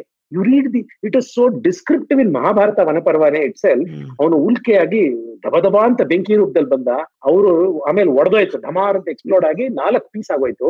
ಅವ್ರು ಒಟ್ಟಿಗೆ ಬಂದ್ರು. ಹೀಗೆ ಮೀಟಿಯೋರಿಕ್ ಸ್ಟಾರ್ಮ್ ಹಂಗೆ ಬರುತ್ತೆ, ವಿಲ್ ಆಲ್ ಫಾಲ್ ಟುಗೆದರ್ ಮೀಟಿಯೋರೈಟ್ಸ್. 4 ತಮ್ಮಂದ್ರು, ಒಂದೊಂದು, ಒಬ್ಬ ಸ್ಕಂದ, ಒಬ್ಬ ಏನೋ ನೈಗಮೇಶ, ಈ ತರ 4 ಜನ ಬರ್ತಾರೆ ಸ್ಕಂದನ್ ತಮ್ಮಂದ್ರು ಅವರೆಲ್ಲ. ಸ್ಕಂದ ಎಲ್ ಬಿದ್ದ ಅಂದ್ರೆ ಇಲ್ಲಿ ಗುಜರಾತ್ ಅಲ್ಲಿ ಬಿದ್ದ, ಇರಿಣದಲ್ಲಿ ಬಿದ್ದ, ಇನ್ನೊಬ್ಬ ಸಮುದ್ರದಲ್ಲಿ ಬಿದ್ದ, ಇನ್ನೊಬ್ಬ ಉತ್ತರ ಕುರುನಲ್ಲಿ ಬಿದ್ದ. ಅವನು ಧೌಮರು ಕತೆ ಹೇಳ್ತಾ ಇರ್ತಾರೆ ಯುಧಿಷ್ಠಿರನ ವನಪರ್ವದಲ್ಲಿ, ಈ ಕಥೆನ ಹೇಳ್ತಾರೆ, ಹಳೇ ಕಾಲದಲ್ಲಿ ನಡೆಯಿತು ನೋಡಿ, ಹಿಂಗೆ ಹೋದ್ರೆ ಉತ್ತರ ಕುರು ಸಿಗತ್ತೆ. ಇವತ್ತಿಗೂ ಅದು ಒಂದು ರಿಫ್ಟ್ ಶುರು ಆಗ್ಬಿಟ್ಟಿದೆ. ಅಂದ್ರೆ ಒಂದು ರಿಫ್ಟ್ ಅಲ್ಲ, ಏನಂತಾರದು, ನೆಲದಲ್ಲಿ ಒಂದು ಫರ್ರೋ ಆಗ್ಬಿಟ್ಟಿದೆ, ಡೀಪ್ ಫರ್ರೋ, ಬೆಟ್ಟದ ಮಧ್ಯ ವ್ಯಾಲಿನಲ್ಲಿ ಅವನು ನೈಗಮೇಶ ಬಿದ್ದಿದ್ದು. ಹಾಗೆ ಅದು ಇನ್ನೂ ಹಳ್ಳ ಇದೆ, ಇವತ್ತಿಗೂ ಹೋಗಿ ನೋಡ್ಬೋದು ಅದನ್ನ ಅಂತ ಧೌಮರು ಹೇಳ್ತಾರೆ. ಮಹಾಭಾರತದಲ್ಲಿ ಆ ಕಥೆ ಬರುತ್ತೆ. Very interesting, very physically descriptive. Okay, ಅದನ್ನ ದಿವ್ಯ ಅಂತ ನೋಡಿದ್ರೆ ನಾವೇನೋ ಇಮ್ಯಾಜಿನ್ ಮಾಡ್ಕೊಂಡ್ಬಿಡ್ತೀವಿ, ಬಟ್ ಅದು ಫಿಸಿಕಲ್ ಆಗಂತ ನೋಡಿದ್ರೆ it is A description of A ಮೀಟಿಯೋರಿಟಿಕ್ storm. And meteorites fall off comet tails that come near to the Earth's orbit, and there are a lot of ancient records on that. So ಈ ತರ ಸ್ಕಂದ ಬಿದ್ದ, in fact the word ಸ್ಕಂದ ಅಂದ್ರೆ ಬೀಳೋನು ಅಂತ ಅರ್ಥ. ಸ್ಕಂದತೆ ಐತಿ ಸ್ಕಂದ. So ಅವ್ನು ಜಾರ್ಕೊಂಡ್ ಬಿದ್ದ ಅಂತ ಸ್ಕಂದ ಅವನ ಹೆಸರು. ಅವ್ನ್ ಬಿದ್ದಾಗ ಅವ್ನು ಎಷ್ಟು ಬಿಸಿ ಇದ್ದ ಅಂದ್ರೆ ಉರಿತಾ ಇದ್ನಂತೆ. ಅವನ ಕೋಪ ಅಷ್ಟಿತ್ತು ಅಂತ, ಅಂದ್ರೆ ಉರಿತಾ ಇದ್ದ. ಸಪ್ತಋಷಿಗಳು ಹೋಗಿ ಅವನಿಗೆ ನೀರ್ ಹಾಕ್ತಾರೆ, ಅವನಿಗೆ ಶಾಂತರುದ್ರಿಯ ಮಾಡ್ತಾರೆ. ರುದ್ರಿಯ ಅಲ್ಲ, ಇವರು ಶಾಂತ ಮಾಡ್ತಾರೆ, ಅದನ್ನ ನೀರ್ ಹಾಕಿ ಅಭಿಷೇಕ ಮಾಡಿ. ಅದು ಅಭಿಷೇಕದ್ದು ಕಾನ್ಸೆಪ್ಟ್ ಅಲ್ಲಿಂದ ಬಂದಿರ್ಬೋದು, ನಂಗೆ ಗೊತ್ತಿಲ್ಲ. ಈ ತರದನ್ನ ಹುಡ್ಕೊಂಡು ಹೋಗ್ತೀವಿ ನಾವು. ಸೊ ಈ ಶಿಷ್ಟ ಅನ್ನೋದು ಹುಡ್ಕೊಂಡು ಹೋಗಿ, ನ್ಯಾಚುರಲ್ ಡಿಸಾಸ್ಟರ್ಸ್, ಆ ಸಿವಿಲೈಸೇಷನಲ್ ಮೆಮೊರಿ, ಅಲ್ಲಿಂದ ಇದು what cos these natural disaster, what were these, was it A tsunami R was it A ಮೀಟಿಯೋರಿಟಿಕ್ storm in the see that gave raise to A tsunami, R that ಏನಾಗುತ್ತೆ, ಮೀಟಿಯೋರ್ ತುಂಬಾ ದೊಡ್ಡ ದೊಡ್ಡ ಮೀಟಿಯೋರ್ಸ್ ಬಿದ್ದಾಗ ಭೂಕಂಪಗಳು ಆಗ್ಬಿಡುತ್ತೆ, especially if it falls on those faults ಅಲ್ವಾ. And tectonic fault ಇದೆ ಅಲ್ಲಿ ಗುಜರಾತ್ ಅಲ್ಲಿ, there is A big fault, tectonic fault ಇದೆ ಅಲ್ಲಿ. ಪ್ಲೇಟ್, ಅದು ಪ್ಲೇಟ್ ಬೌಂಡ್ರಿ ಅದು ಆಕ್ಚುಲಿ ಅದು. ಸೊ ಕ್ಯಾಲಿಫೋರ್ನಿಯಾದಲ್ಲಿ ಪ್ಲೇಟ್ ಬೌಂಡ್ರಿ ಇದೆ. ಎಲ್ಲೆಲ್ಲೋ ಹುಡ್ಕೊಂಡು ಹೋಗ್ತೀವಿ. So it is just one research area in my research centre, and I find it as and when the doors open R new interesting possibilities and ಕನ್ಫರ್ಮೇಶನ್ಸ್, it gets very very interesting, and we work with archaeologists, geologists and all that. ಅದೇ ಯೋಚನೆ ಮಾಡ್ತಾರೆ, ಸೋರ್ಸ್ಗಳು ಇದಕ್ಕೆ ಎಷ್ಟು ರೀತಿ ಮುಂದೆ ಬರೀ ಒಂದು manuscript ಆಗ್ಲಿ, ಒಂದು ಕ್ರಿಟಿಕಲ್ ಎಡಿಷನ್ ಇಟ್ಕೊಂಡು ಮುಂದೆ ಸಾಗೋಕ್ ಆಗೋದಿಲ್ಲ. ನೀವು ಅದನ್ನ ಮನಸ್ಸು ತೆರೆದಿಟ್ಕೋಬೇಕು. ಬೇರೆ ಬೇರೆ ನೀವು ರಿಸರ್ಚ್ ಫೀಲ್ಡ್ ಗಳಿಂದ ನೀವು ಇನ್ಪುಟ್ ಪಡಿಬೇಕು, ಬೇರೆಯವ್ರ ಜೊತೆ ಮಾತಾಡ್ಬೇಕು, ಬೇರೆ ಈ ತರ ಯೋಚನೆ ಮಾಡೋರು ಸಿಗ್ಬೇಕು. ಸೊ ಈ ತರ ಇಂಟರ್ ಡಿಸಿಪ್ಲಿನರಿ ರಿಸರ್ಚ್ ಮಾಡೋದು ನಿಜವಾಗ್ಲೂ ಒಂದು ಸಂಸ್ಥೆಯ ಕೆಲಸನೇ. ಅದೊಂದು ವ್ಯಕ್ತಿ ಮಾಡೋದು ತುಂಬಾನೇ ಅಪರೂಪ, ತುಂಬಾ ಕಷ್ಟ ಕೂಡ ಅನ್ಸುತ್ತೆ. ಸೊ ಈ ಬೇರೆ ಸೋರ್ಸ್ಗಳನ್ನೆಲ್ಲ ಇಂಟಿಗ್ರೇಟ್ ಮಾಡೋದು, ಅದು ಈ ಸೋರ್ಸ್ಗಳು ಹೇಗೆ ಟೆಕ್ಸ್ಚುಯಲ್ ಸೋರ್ಸಸ್ ಆಕ್ಚುಲಿ, ಯಾಕೆಂದ್ರೆ ತಾವು ರಿಪೀಟೆಡ್ ಆಗಿ ಹೇಳಿದ್ರಿ ನಿಮ್ಮ ಸಂಸ್ಥೆಯ ಕ್ಷೇತ್ರದ ವಿಷಯ ಇನ್ಷಿಯಂಟ್ ಆಗಿರೋದ್ರಿಂದ ಟೆಕ್ಸ್ಚುಯಲ್ ಸೋರ್ಸಸ್ ಜಾಸ್ತಿ ಇರೋದ್ರಿಂದ, ತಮ್ಮ ಇನ್ನೊಂದು ಪೇಪರ್ ಅಲ್ಲೂ ನೋಡಿದೆ, ಕಾಲದ ಬಗ್ಗೆ ಮಾಡುವಾಗ ಒಂದು ಅಕ್ಷರದ ಆಗ್ಲಿ ಏನಿಂದಾಗ್ಲಿ ನೀವು ಎಂಪಿರಿಕಲ್ ಎಕ್ಸ್ಪೆರಿಮೆಂಟ್ ಮಾಡಿದಿರ. ಒಂದು 60 ಜನದ ಹತ್ರ ಅದನ್ನೇ ಉಚ್ಚಾರಣೆ ಮಾಡಿಸಿ ಅದು ಟ್ಯಾಲಿ ಆಗುತ್ತಾ ಅಂತ ನೋಡಿ, ಸ್ವಲ್ಪ ಫ್ಯಾಸಿನೇಟಿಂಗ್ ಎಕ್ಸ್ಪೆರಿಮೆಂಟ್ಸ್ ಅಂತೂ. ಆ ಸೋರ್ಸಸ್ ಬಗ್ಗೆ ಸ್ವಲ್ಪ ಹೇಳ್ತೀರಾ ಸರ್? ನಮ್ಮಲ್ಲಿ ಏನಾಗುತ್ತೆ, history such A vast field ಅಲ್ವಾ. ಸೊ ನಾವು ವರ್ಕ್ ಮಾಡ್ತೀವಿ ಆ ಏರಿಯಾದಲ್ಲಿ ಅಂದ್ರೆ ಒಂದು ಚೌಕಟ್ಟು ಹಾಕೋಬೇಕಾಗುತ್ತೆ. ನಾವು ಹಾಕೊಂಡಿರೋ ಚೌಕಟ್ಟು ಟೆಕ್ಸ್ಚುಯಲ್ ಅಂತಾನೆ. ಬೇರೆ ಸೋರ್ಸಸ್ ನಾವು ಹೋದ್ರೂ ಆರ್ಕಿಯಾಲಜಿಕಲ್ ಸ್ವಲ್ಪ ಅದೆಲ್ಲ ಕನ್ಸಲ್ಟ್ ಮಾಡ್ತೀವಿ ಹೊರತು ಅದನ್ನ ಪ್ರೈಮರಿ ಎವಿಡೆನ್ಸ್ ಆಗಿ ತಗೊಂಡು ವರ್ಕ್ ಮಾಡೋದಿಲ್ಲ ನಾವು.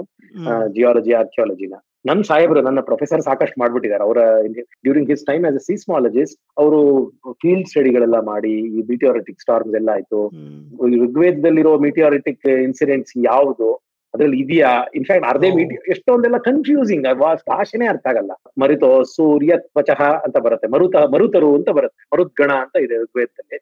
ಅದ್ ಏನದು ಅಂತ ಹುಡ್ಕೊಂಡು ಹೋಗಿ ಸಾಕಷ್ಟು ಮಾಡಿದ್ದಾರೆ ಫೀಲ್ಡ್ ಸ್ಟಡಿ ಎಲ್ಲ. ಈಗ ನಾವು ಟೆಕ್ಸ್ಚುಯಲ್, ಸೊ ಇರೋಂಥ ಇತಿಹಾಸ ಪುರಾಣಗಳನ್ನೇ ನಾವು ಓದ್ತಾ ಇದ್ವಿ mainly. That is our primary. ಇದು ಏನಾಗುತ್ತೆ, ವೇದ ನಮ್ದು ಬೀಜ ಇದ್ರು, ವೇದ is our anchor. Every time we keep going back to the Vedas and trying to understand what it says. But ನಮ್ಮ ಪರಂಪರೆಯಲ್ಲಿ ಒಂದು ಒಳ್ಳೆ tool, Veda is so very ancient that there are too many layers from Vedic context and language to today. There are so many layers. In fact, x ray ಶೀಟ್ಗಳು 10 x ray sheet ಕೊಂಡ್ಬಿಟ್ರೆ curry ಕಪ್ಪಗಾಗ್ಬಿಡುತ್ತೆ, block OPEC ಆಗ್ಬಿಡುತ್ತಲ್ವಾ, ಆ ತರ ಆಗೋಗ್ಬಿಟ್ಟಿದೆ. ಅಷ್ಟು layers ಆಗೋಗ್ಬಿಟ್ಟಿದೆ civilisation ಅಲ್ಲಿ. ಆ ಕಲ್ಪಗಳು ಈಗ ಮೇಲ್ ಹೋಗಿ ಇಳಿದು ಹೋಗ್ತೀವಿ. So there is huge amount of knowledge loss. ಆದರೆ ನಮ್ಮಲ್ಲಿ ಒಂದು ಒಳ್ಳೆ ಟೂಲ್ ನಮ್ಮ ಪೂರ್ವಜರು ಋಷಿಗಳು ಕೊಟ್ಟಿರೋದೇನಂದ್ರೆ, ಇತಿಹಾಸ ಪುರಾಣಾಭ್ಯಾಂ ವೇದಂ ಸಮುಪಬ್ರಹ್ಮಯೇತ್ ಅಂತ ಹೇಳ್ತಾರೆ. ಅಂದ್ರೆ ನಿಮಗೆ ವೇದ ಅರ್ಥ ಆಗ್ತೇ ಹೋದ್ರೆ ಒಂದ್ ಕೈಯಲ್ಲಿ ಇತಿಹಾಸ, ಒಂದ್ ಕೈಯಲ್ಲಿ ಪುರಾಣ, ಇದನ್ನ ಇಟ್ಕೊಂಡು ನೀವು ಹುಟ್ಟಾಕಿ ವೇದ ಸ್ವಲ್ಪ ಕೈಗೆ ದಕ್ಕತ್ತೆ ಅಂತ. Use both of them as your tools to reach Vedas ಅಂತ. ಸೊ ನಾವು ಇತಿಹಾಸ ಪುರಾಣಗಳನ್ನ ಸ್ಟಡಿ ಮಾಡ್ತೀವಿ. ನಾನು ನೋಡಿದ ಹಾಗೆ ತುಂಬಾ ಕಮ್ಮಿ ಜನ ಈಗ ಮಾಡ್ತಿರೋದು. ಲಾಸ್ಟ್ 10, 20, 30 years ಅಲ್ಲಿ ಇಂಟ್ರೆಸ್ಟ್ ಹೊಟ್ಟೋಗ್ಬಿಟ್ಟಿದೆ. ಸಾಹಿತ್ಯ, ಕಾವ್ಯ, ವೇದಾಂತ, ಬೇರೆ ಶಾಸ್ತ್ರಗಳಲ್ಲಿ ಇರೋಷ್ಟು ಆಸಕ್ತಿ ಯಾಕೋ ಇದ್ರಲ್ಲಿ ಇಲ್ಲ, ಇತಿಹಾಸದಲ್ಲಿ, ಪುರಾಣಗಳಲ್ಲಿ. ಏನಿವೆ ಅದನ್ನೆಲ್ಲ ನೋಡ್ತೀವಿ. ಇದು ಒಂದು set of evidence. Okay, textual evidence. ಇಲ್ಲಿ I should say about 1000 books R may be more ಬರುತ್ತೆ. ಆಯ್ತಾ, ವೇದಿಕ್ ಅಂತ ನೀವು ಹೇಳಿದ್ರೆ ವೇದಿಕ್ ಟ್ರೆಡಿಷನ್ ಅಲ್ಲಿ ಬಂದಿರೋದೇ ಒಂದು 300-400 ಪುಸ್ತಕಗಳಿರುತ್ತೆ ಆಕ್ಚುಲಿ. ಇದರಲ್ಲಿ ಬರೀ ಸಂಸ್ಕೃತ ಇರೋ ಗ್ರಂಥಗಳು ಮಾತ್ರನಾ ಅಥವಾ ಬೇರೆ ಭಾಷೆಗಳಲ್ಲಿ ಸಿಕ್ಕಿದ್ಯಾ ಏನಾದ್ರು? ಅದು ಹೇಗೆ ಬೌಂಡ್ರಿ? ಏನ್ಷಿಯಂಟ್ ಎಲ್ಲ ಸಂಸ್ಕೃತನೇ. ಏನ್ಷಿಯಂಟ್ ಎಲ್ಲ ಸಂಸ್ಕೃತನೇ. Closer we come to the common era, ಜೈನ ಗ್ರಂಥಗಳು ಕೆಲವಿದೆ. ಅಂಡ್ ಜೈನ ಗ್ರಂಥಗಳು probably var compiled litre, but it has some old memory. So ಅದನ್ನ ಹುಡುಕ್ಬಹುದು, ಕಂಪ್ಯಾರಿಸನ್ಗೆಲ್ಲ ಯೂಸ್ ಮಾಡ್ಕೋತೀವಿ. ಬೌದ್ಧ ಗ್ರಂಥಗಳನ್ನ ಕೆಲವು ಯೂಸ್ ಮಾಡ್ತೀವಿ. ಅದರಲ್ಲೆಲ್ಲ ಕೆಲವು ಆಲ್ಟರ್ನೇಟಿವ್ ಸ್ಕೂಲ್ಸ್ ಇರುತ್ತೆ. ಏನಾಗಿದೆ ನಮ್ಮಲ್ಲಿ ಇಂಡಿಯಾದಲ್ಲಿ we are not A one book culture ಅಂತ. ಹಾಗಾಗಿ so we are A forest, we are not A ಮ್ಯಾನಿಕ್ಯೂರ್ಡ್ lawn. So huge ಎಷ್ಟು ಬ್ರಾಂಚ್ ಔಟ್ ಆಗೋಗ್ಬಿಟ್ಟಿದೆ ನಾಲೆಜ್ ಟ್ರೆಡಿಷನ್ಸ್. ಇವಂದು ಒಂದು ಬೇರಿದ್ರು ಹೆಮ್ಮರ ತರ ಹೀಗೆ ವಟವೃಕ್ಷ ಬೆಳ್ಕೊಂಡು ಹೋಗಿದೆಯಲ್ಲ, ಲಾಸ್ಟ್ ಫಾರ್ ಅವೇ ಆರ್ಮ್ಸ್ಗೆ ಕೈ ಹಾಕೋದಿಕ್ಕೆ ಈ ತರ ಬೇರೆ ಟ್ರೆಡಿಷನ್ಸ್ ಗ್ರಂಥಗಳಿಗೆ ಹಾಕಿದಾಗ ಗೊತ್ತಾಗುತ್ತೆ ಕೆಲವು. ಆಮೇಲೆ ಈ Chinese records of Indian knowledge ಸಿಗುತ್ತೆ. 1st century, 2nd century, 3rd century ಇದೆಲ್ಲ ಕೆಲವು ಅವ್ರು ಇಟ್ಕೊಂಡಿದ್ದಾರೆ. ಅದ್ರಲ್ಲಿ ಕೆಲವು ಜಾಡ್ ಸಿಗುತ್ತೆ. ಗ್ರೀಕ್ ಕೆಲವು ಸಿಗಬಹುದು. ಓಕೆ, ಅಲ್ಬೆರೂನಿ ಒಂದಷ್ಟೆಲ್ಲ ರೆಕಾರ್ಡ್ ಮಾಡಿದ್ದಾನೆ. ಈ ತರದ್ದೆಲ್ಲ ಕೆಲವು ಸಿಗುತ್ತೆ ನಮಗೆ. ಬಟ್ ಪ್ರೈಮರಿಲಿ ಸಂಸ್ಕೃತ ಗ್ರಂಥಗಳು ಭಾರತದ್ದು. ಆಯ್ತಾ, ಇವೇ ಸಿಗೋದು ನಮ್ಗೆ ಹೆಚ್ಚು. ಸಂಗಮ್ ಲಿಟ್ರೇಚರ್ ಅಂತ ಇದೆ, ಅದರಲ್ಲೂ ಕೆಲವು ಸಿಗುತ್ತೆ. Not much. ಕೆಲವು ಜಾಡ್ಗಳು ಅದರಲ್ಲೂ ಸಿಗುತ್ತೆ, ತಮಿಳ್ ಲಿಟ್ರೇಚರ್ ನಲ್ಲಿ. ಈ ತರ. ಆಮೇಲೆ ಪಬ್ಲಿಷ್ಡ್ 1000-2000 ಇದ್ರು ಹಳೆಯದು. ಈ ಅನ್ಪಬ್ಲಿಷ್ಡ್ ತುಂಬಾ ಇದೆ. That is the very sad thing. The ಅನ್ಪಬ್ಲಿಷ್ಡ್ part is so huge and so inaccessible. ಎಲ್ಲೋ ಇದೆ ಅದು, ಅದನ್ನು ಹುಡ್ಕೊಂಡು ಹೋಗ್ತೀವಿ. That takes more energy actually. ಹೌದು, ಅಂದ್ರೆ ಫಿಸಿಕಲ್ ಆಗಿ ಆ ಒಂದು ಮ್ಯಾನುಸ್ಕ್ರಿಪ್ಟ್ಸ್ ನ ಹುಡ್ಕೊಂಡು ಹೋಗಿ, ಹಾಳೆಗರಿ ಇರ್ಬೋದು, ಬೂರ್ಜ ಪತ್ರ, ಪೇಪರ್ ಮ್ಯಾನುಸ್ಕ್ರಿಪ್ಟ್ಸ್ ಇಂಥವೆಲ್ಲ ಹುಡ್ಕೊಂಡು ಹೋಗ್ತೀವಿ. ಇಲ್ಲಿ ಒಂದು ಸಣ್ಣ ವಿರಾಮ ತಗೊಂಡು ಮತ್ತೆ ನಾವು ಈ ಶೋನ ಕಂಟಿನ್ಯೂ ಮಾಡೋಣ. ಮನೆ ಕೆಲಸ, ಆಫೀಸ್ ಕೆಲಸ, ಆ ಕೆಲಸ, ಈ ಕೆಲಸ, ಇದೆಲ್ಲದ್ರ ಮಧ್ಯ ನಮ್ಮ ಮಹಿಳೆಯರು ಅಟೆನ್ಷನ್ ಕೊಡಬೇಕಾದಂಥ ಒಂದು ಇಂಪಾರ್ಟೆಂಟ್ ವಿಷಯನೇ ಮರೀತಾರೆ. ಅದು ಫೈನಾನ್ಸ್. ಈ ಪ್ರಾಬ್ಲಮ್ಗೆ ಸೊಲ್ಯೂಷನ್ ಒಂದೇ, SBI ಲೈಫ್ ಇನ್ಶೂರೆನ್ಸ್ ಅರ್ಪಿಸುವ by two finance podcast. SBI life, ನಿಮಗಾಗಿ, ನಿಮ್ಮವರಿಗಾಗಿ. ಮಹಿಳೆಯರಿಗೆ ಫೈನಾನ್ಸ್ ಬಗ್ಗೆ ತಿಳಿ ಹೇಳುವಂತ ಒಂದು ಸುಲಭ, ಸಿಂಪಲ್ ಪಾಡ್ಕಾಸ್ಟ್. ಪ್ರಿಯಾಂಕಾ ಆಚಾರ್ಯ ಅವರ 14 ವರ್ಷದ ಫೈನಾನ್ಸ್ ಎಕ್ಸ್ಪೀರಿಯನ್ಸ್ ಇಂದ ಮಹಿಳೆಯರಿಗೆ ಮಾಡಿದಂಥ ಈ ಪಾಡ್ಕಾಸ್ಟ್ ಬರೀ ಕನ್ನಡದಲ್ಲಿ ಮಾತ್ರ ಅಲ್ಲ, ಬದಲಿಗೆ 7 ಭಾಷೆಗಳಲ್ಲಿ ಲಭ್ಯವಿದೆ. ಸೊ ಪ್ರತಿ ಮಂಗಳವಾರ ಕೇಳಿ SBI ಲೈಫ್ ಇನ್ಶೂರೆನ್ಸ್ ಅರ್ಪಿಸುವ ಬೈ ಟು ಫೈನಾನ್ಸ್ ಪಾಡ್ಕಾಸ್ಟ್ ನಿಮ್ಮ IVM ನೆಟ್ವರ್ಕ್ ಅಲ್ಲಿ ಹಾಗೂ ಎಲ್ಲಾ ಮೇಜರ್ ಆಡಿಯೋ ಸ್ಟ್ರೀಮಿಂಗ್ ಪ್ಲಾಟ್ಫಾರ್ಮ್ಸ್ಗಳಲ್ಲಿ. ಕೇಳುಗರೆ, ಸುಸ್ವಾಗತ. ಮತ್ತೆ ನಾವು ಸುದರ್ಶನ್ ಅವ್ರ ಜೊತೆ, ಪ್ರಾಚೀನ ಭಾರತದ ರಿಸರ್ಚ್ ಮಾಡ್ತಿರೋರು ಸುದರ್ಶನ್ ಅವ್ರ ಜೊತೆ ನಾವು ಮಾತಾಡ್ತಿದೀವಿ. ಮತ್ತೆ ಮುಂದುವರ್ಸೋಣ ಈ ಮಾತುಕತೆನ. ಸರ್, ಕೊನೆಯದಾಗಿ 1-2 ಪ್ರಶ್ನೆ, ಒಂದು ಕಾಂಟ್ರವರ್ಷಿಯಲ್ ಪ್ರಶ್ನೆ ಕೇಳೋಣ. ಯಾಕೆಂದ್ರೆ ಭಾರತದ ಇತಿಹಾಸ ಅಂತ ಹೇಳಿದ್ರೆ ಕೆಲವರಿಗೆ ಇದು ಬರೀ ವೈಭವೀಕರಣ ಇರ್ಬೋದು, ಅಥವಾ ಎಲ್ಲನೇ ಆ ಥರನೇ ಒಂದು ಇರುತ್ತೆ ಕೆಲವರಿಗೆ. ಈ ಗ್ರಂಥಗಳನ್ನ, ಒಂದು ಸೋರ್ಸಸ್ ನ ನೀವು ಓದಿದಾಗ ಹೇಗೆ ಓದೋದು ಅಂತ ಒಂದು ಪ್ರಶ್ನೆ ಬರುತ್ತೆ. ಎಸ್ಪೆಷಲಿ ಈ cultural history, there is a political angle to it. For example, recent ಆಗಿ ಯಜ್ಞಗಳ ಬಗ್ಗೆ ಒಂದು ಡಿಸ್ಕ್ರಿಪ್ಷನ್ ಬರ್ದಿದ್ದು ಯಾರೋ, it's a loud public ritual of political, displaying political power over a region ಅಂತ. ಅದನ್ನ ನಮ್ ಕಡೆ ಯಜ್ಞ ಅಂತಾರೆ. ಹಾಗೆ ಒಂದೇ ಒಂದು ವಿಷಯನ ಬೇರೆ ದೃಷ್ಟಿಕೋನಗಳಿಂದ ನೋಡಬಹುದು. ಹಾಗ ಇದ್ದಾಗ ತಮ್ಮ ಒಂದು ಹೇಗಿರುತ್ತೆ, ನಿಮ್ಮ ಅಪ್ರೋಚ್ ಹೇಗಿದೆ? ಅಲ್ಲಿ ಏನಾಗುತ್ತೆ, one of the first advises that I got from my seniors, whether it was ರೋದನ್ Narasimha, Sandeep Shastri R ಹೆಂಗಾರೆಲ್ಲ, ಅಂದ್ರೆ an activist cannot be a researcher ಅಂತ. Okay, an activist can't be a good researcher, right? So ಅಂತ ಅದು ನನಗೂ ಅನುಭವದಲ್ಲಿ ಅದು ಬಂತದು. So ವೈಭವೀಕರಣ ನಾವೇನು ಹುಡುಕೊಂಡು ಹೋಗ್ತಿಲ್ಲ. ಇಫ್ ಯು ಹುಡುಕೊಂಡು ಹೋದ್ರೆ you will not be A good researcher. ನಾವು ತಟಸ್ಥರಾಗಿ ನೋಡ್ಬೇಕಾಗತ್ತೆ, ಏನಂತ ನಿಷ್ಪಕ್ಷಪಾತದಿಂದ ನೋಡ್ಬೇಕಾಗತ್ತೆ. ಉದಾಹರಣೆ ಹೇಳ್ಬೇಕಂತಂದ್ರೆ, ನನಗೆ ಮುಂಚೆ ಈ ಕ್ಷೇತ್ರಕ್ಕೆ ಬರಕ್ ಮುಂಚೆ ಓದ್ತಿದ್ನಲ್ಲ, ಹಿಸ್ಟ್ರಿ ಆಫ್ ಸೈನ್ಸ್ ಅಂತ ಪಾಪ್ಯುಲರ್ ಇದರಿಂದ ನೋಡ್ತಿದ್ದೆ ನಾನು. ಮಿಶೆಲ್ ದಾನಿನೋ ಅವ್ರದ್ದೆಲ್ಲ ವಿಡಿಯೋಗಳು ನೋಡ್ತಿದ್ದೆ, ರಾಮ್ ಸುಬ್ರಹ್ಮಣ್ಯಂ ಅವ್ರದ್ದು IIT ಬಾಂಬೆ ಅವ್ರದ್ದು ವಿಡಿಯೋಗಳನ್ನ ನೋಡ್ತಿದ್ದೆ. ಆಗ ಇದು ಒಂಥರ ಹೊಟ್ಟೆಲಿ ಬೆಂಕಿ, ಕೋಪ, ಏನಿದು ಇಸ್ ದಿಸ್ ಸೋ ಅಂತ. ಟ್ರಿಗ್ನೋಮೆಟ್ರಿ ನಮ್ಮಲ್ಲೇ ಇತ್ತ, ಅಯ್ಯೋ ಆಲ್ಜಿಬ್ರಾ ನಾವೇನ ಕಂಡಿಡ್ದಿದ್ದು, ಈ ತರ ಎಲ್ಲ ಅನ್ಸಿ ಯಾಕೆ ಮುಚ್ಚಿಟ್ಬಿಟ್ರು ಅಂತ. The fact that it was that knowledge was held to us, a spring or tension, it bounds back to the other side. So I want to do more. ಸುಳ್ಳು ಹೇಳ್ಬೇಕೀಗ, ಎಲ್ಲ ಇತ್ತು ಅಂತ ಸುಳ್ಳು ಹೇಳಿ, ಆಟಮ್ ಬಾಂಬು ಇತ್ತು ಅಂತ ಹೇಳಿ, ವಿಮಾನನೂ ಇತ್ತು, ಆ ತರದ್ದೆಲ್ಲ ಹೇಳ್ಬೇಕು ಅಂತ ಆಸಕ್ತಿ ಬರಕ್ ಶುರು ಆಯ್ತು ನನಗೆ. ಬಟ್ ಅದು ಸತ್ಯ ಅಲ್ಲದೆ ಹೋದ್ರೆ ನಿಲ್ಲೋದೇ ಇಲ್ಲ ಅಂತ. ಆಯ್ತಾ, ನಮ್ಮಲ್ಲಿ ಇದು ಯಾವ್ದು ಅಥರ್ವ ವೇದದ್ದು ನಾವು ಮಂತ್ರನೇ ನಮ್ಮ ರಾಷ್ಟ್ರದ ಒಂದು ಸ್ಲೋಗನ್ ಆಗಿ ಇಟ್ಕೊಂಡಿದೀವಿ, ಸತ್ಯಮೇವ ಜಯತೆ ಅಂತ, ನಾನೃತಂ ಅಂತ. ಸೊ ವೇದಿಕ್ ಮಂತ್ರ ಅದು ಆಕ್ಚುಲಿ ಅದು. So if it anything that stands on hard, rough and hard truth, right, it's last for long. Because it last for long. ಅದು ಧರ್ಮ, ಧಾರ್ಯತೆ ಇದು ಧರ್ಮ ಇತ್ಯಾಹು ಅಲ್ವಾ, ಅದು ಧಾರಣ ಆಗ್ಬೇಕು, it should sustain. So anything that will sustain has to B on hard facts. ವೈಭವೀಕರಣದ ಮೇಲೆ ಆಗಲ್ಲ ಆಕ್ಚುಲಿ, ಅನ್ಫಾರ್ಚುನೇಟ್ಲಿ. ಹಾರ್ಡ್ ಫ್ಯಾಕ್ಟ್ ಮೇಲೆ ಇದ್ರೆ ಆಗತ್ತೆ. ಸೊ ವೈಭವೀಕರಣನು ಕಷ್ಟನೇ, it will have its own problems.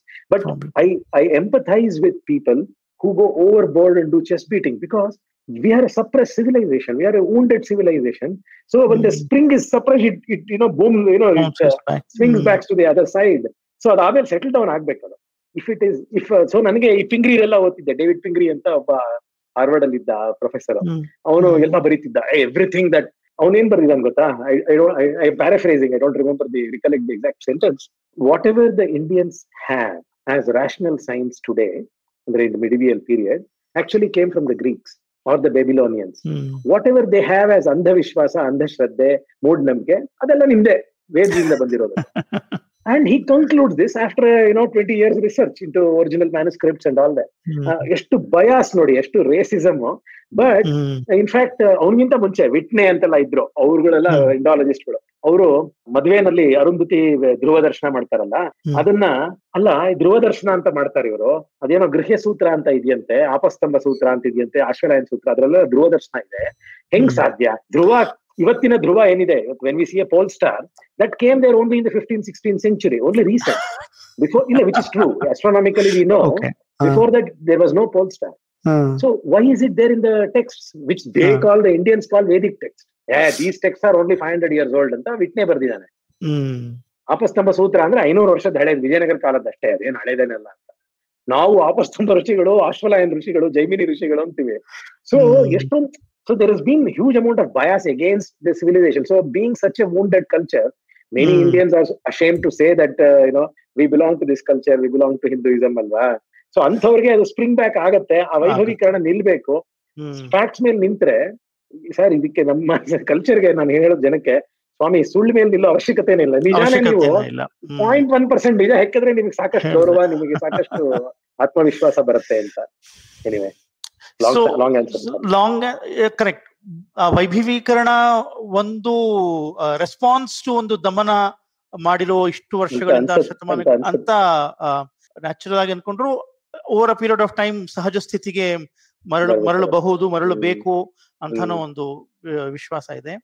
ನೀವು ಕಲ್ಚರಲ್ ಸ್ಟಡೀಸ್ ಮಾಡ್ತಿರೋದ್ರಿಂದ, ಎಸ್ಪೆಷಲಿ ನನಗೆ ಪ್ರೀ ಕಾಮನ್ ಎರಾ ಆಗಿರೋದ್ರಿಂದ, ಆಗಿನ ಸಾಮಾಜಿಕ ವ್ಯವಸ್ಥೆ ಬಗ್ಗೆ ಏನಾದ್ರೂ ತಮ್ಗೆ ಹೊಳಹೊಳು ಸಿಕ್ಕಿದ್ಯಾ? ಯಾಕಂದ್ರೆ ರೀಸೆಂಟ್ಲಿ ಅದು ಎಷ್ಟು ನಿಜನೋ ಗೊತ್ತಿಲ್ಲ, ನಾನು ಎಕ್ಸ್ಪರ್ಟ್ ಅಲ್ಲ. ಜೆನೆಟಿಕ್ ಸ್ಟಡೀಸ್ ಅಲ್ಲಿ only after first century the stratification happened. ಅದಕ್ಕಿಂತ ಮುಂಚೆ genetically it was a free flowing society. ಜಾತಿ ವ್ಯವಸ್ಥೆ, ವರ್ಣ ವ್ಯವಸ್ಥೆ ಅವೆಲ್ಲ ಬರುತ್ತಲ್ಲ, ಅದ್ರ ಬಗ್ಗೆ ಏನಾದ್ರೂ ತಮ್ಮ ರಿಸರ್ಚ್ ಫೈಂಡಿಂಗ್ಸ್ ಇವತ್ತಿಗೆ ಹೇಳ್ಕೊಳ್ಳೋ ಅಷ್ಟು ಮಟ್ಟಿಗೆ ಇದೆಯಾ ಸರ್?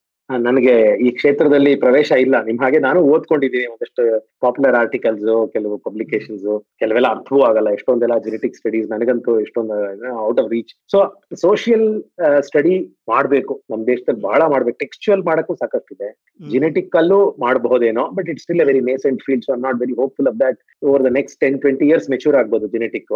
ಬಟ್ ಟೆಕ್ಸ್ಚುಯಲ್ ಮಾಡಕ್ಕೆ ಸಾಕಷ್ಟಿದೆ. ಇನ್ಸ್ಕ್ರಿಪ್ಷನಲ್ ರೆಕಾರ್ಡ್ ಸರ್, ಇನ್ಸ್ಕ್ರಿಪ್ಷನ್ಸ್ ಓದಿಲ್ಲ ಸರ್ ನಾವು. ನಮ್ ದೇಶದಲ್ಲಿ ನಾಶ ಆಗ್ತಾ ಇದೆ. ಬೆಂಗಳೂರಿನಲ್ಲೇನೆ ಮೊನ್ನೆ ರೀಸೆಂಟ್ ಆಗಿ ಉದಯ್ ಕುಮಾರ್ ಅವರು ಮೆಥಿಕ್ ಸೊಸೈಟಿಯಲ್ಲಿ 1-2 area in Bangalore he did A sample survey, hundreds of inscriptions. ನಾವು ನೋಡೇ ಇರ್ಲಿಲ್ಲ, ಅದನ್ನ ಪಬ್ಲಿಷೇ ಆಗಿರ್ಲಿಲ್ಲ ಅದು. So I asked MD Srinivas recently, Professor MD Srinivas from Chennai, ಎಷ್ಟು percentage inscriptions ಪಬ್ಲಿಷ್ ಆಗಿರಬಹುದು ಅಂತ. He says his estimate is probably 1%. We are the highest documented civilization in the world.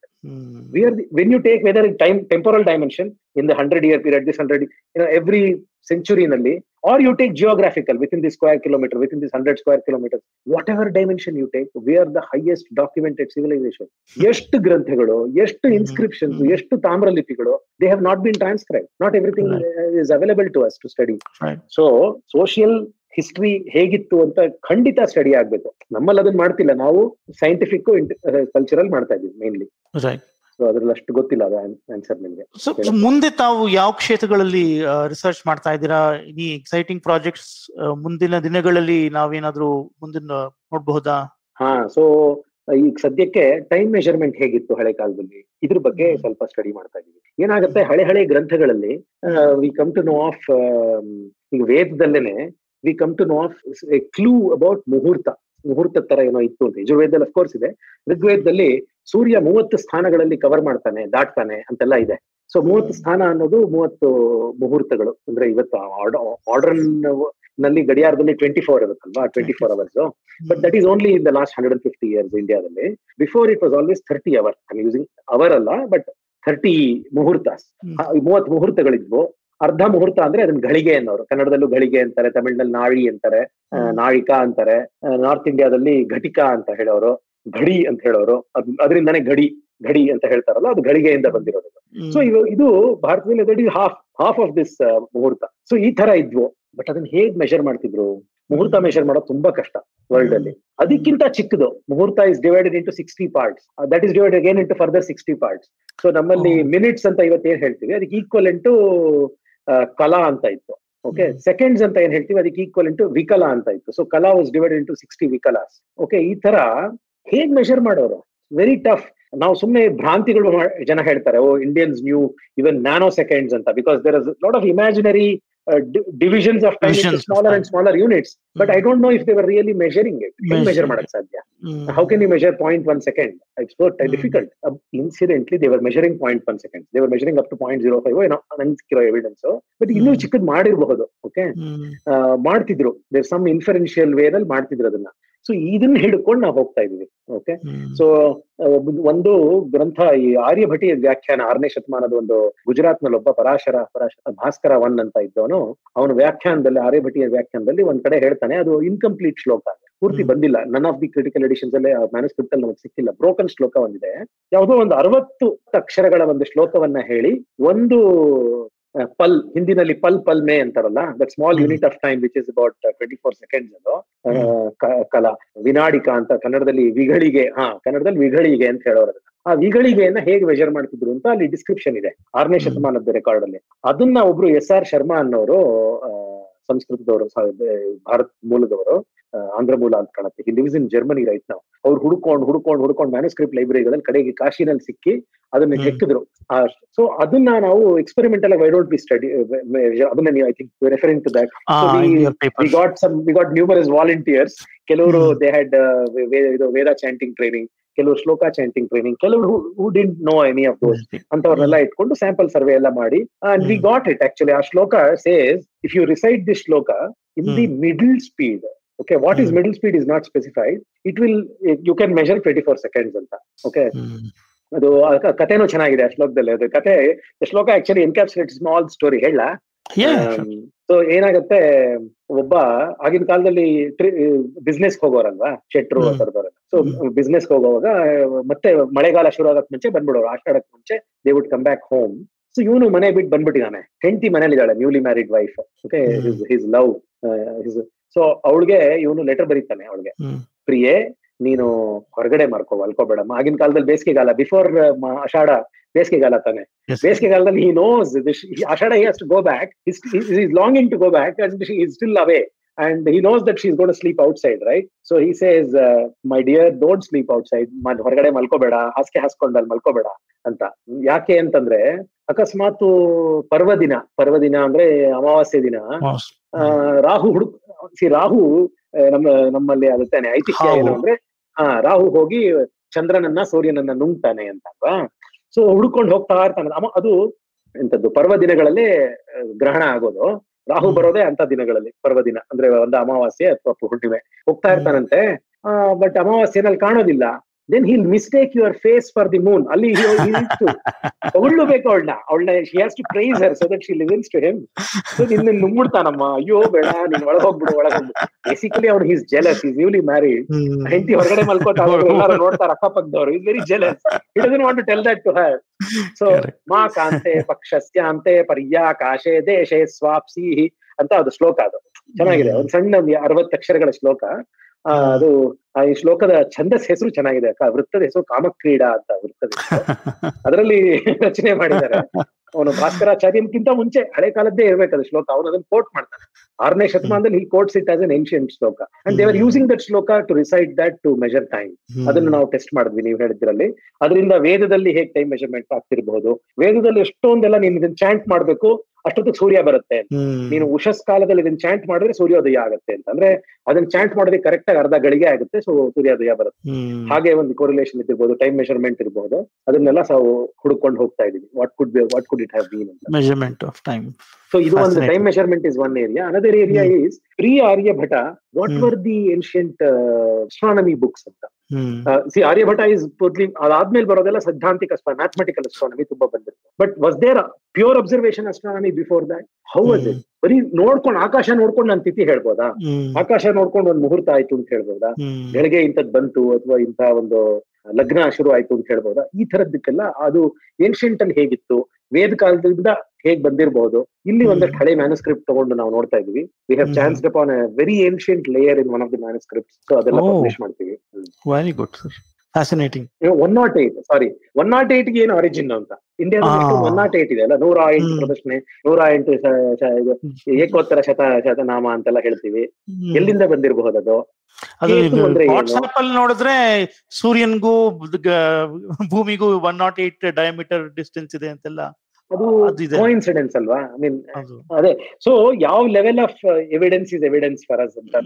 ಅದರಲ್ಲಿ ಬೇರೆ people operate at different levels. If 2 explanations can explain the same data, then it is not a conclusion ಅಲ್ವಾ? ಒಂದು ಅವ್ರಿಗೆ ಅದು ಗೊತ್ತಿತ್ತು, 108 ಇತ್ತು ratio ಗೊತ್ತಿತ್ತು, ಆದ್ರಿಂದ 108 ಇತ್ತು. ಇನ್ನೊಂದು coincidence, that's also valid explanation. So you don't have one single explanation for that inference. So ಹಾಗಾಗಿ ಕಷ್ಟ ಆಗುತ್ತೆ ಹೇಳಕ್ಕೆ. ಈ ತರ ಇದ್ದಿರಬಹುದು, ಇಲ್ದೇನೂ ಇರಬಹುದು. ಸೊ ಫಾಲ್ಸ್ ಇರಬೇಕು. ಹೌದು. ಬಟ್ ಇಲ್ಲಿ ನಮ್ಗೆ ಏನೋ ಸಿಕ್ಕಿದೆ, ಒಂದಷ್ಟು ಪಬ್ಲಿಷ್ ಮಾಡಬಹುದು ನಾವು. ಆಮೇಲೆ ಕೇತು ಅಂದ್ರೇನು? ಇವತ್ತು ರಾಹುವೇ ಕೇತುವೆ ನಮಃ ಅಂತೀವಿ. ರಾಹು ಅಂದ್ರೆ ಅಫ್ಕೋರ್ಸ್ ಹಿಡ್ಕೋತಾನೆ. ಅದನ್ನ ಸ್ವರ್ಭಾನು ಅಂತ ವೇದದಲ್ಲಿ, ರಾಹು ಅನ್ನೋ ವರ್ಡ್ ಇಲ್ಲ ವೇದದಲ್ಲಿ, ಸ್ವರ್ಭಾನು ಅಂತಿದೆ. We know that ಸ್ವರ್ಭಾನು is Rahu later on in the tradition. But Ketu ಯಾರಪ್ಪ ಹಾಗಾದ್ರೆ? ಹಳೆ ಕಾಲದ ಗ್ರಂಥಗಳಲ್ಲೆಲ್ಲ ಕೇತುಗಳು ಅಂತಿದೆ, ಪ್ಲೂರಲ್ ಅಲ್ಲಿ. ಹಾಗಾದ್ರೆ ಏನ್ ಕೇತು ಅಂದ್ರೆ? ಇವತ್ ಕನ್ನಡದಲ್ಲಿ ಧೂಮಕೇತು ಅಂತಂದ್ರೆ ಕಾಮೆಟ್. ಕನ್ನಡ, ಹಿಂದಿ ಎಲ್ಲ ಇಂಡಿಯನ್ ಲ್ಯಾಂಗ್ವೇಜಸ್ ಅಲ್ಲಿ ಧೂಮಕೇತು, ವಾಲ್ ನಕ್ಷತ್ರಂ ಅಂತ ಹೇಳ್ತಾರೆ ತಮಿಳಲ್ಲಿ, ಕಾಮೆಟ್ ಅಂತ. ಹಾಗಾದ್ರೆ ಏನ್ಷಿಯಂಟ್ ಅಲ್ಲೂ ಕೇತು ಅಂದ್ರೆ ಕಾಮೆಟ್. ನಮ್ಮ 13th century 14th century ಬರೆದಂತ ಸಾಯಣ ಭಾಷೆಯಲ್ಲಿ ಕಾಮೆಟ್ ಅಂತ ಕೊಡ್ಲಿಲ್ವಲ್ಲ ಅವರು. ಯಜ್ಞಕುಂಡದ ಯಜ್ಞಚಿತಿಯ ಹೊಗೆ ಬರ್ತಿದ್ಯಲ್ಲ, ಅದು Ketu. Ketu is also means flag, and flag is basically ಸಿಮಾಫೋರ್.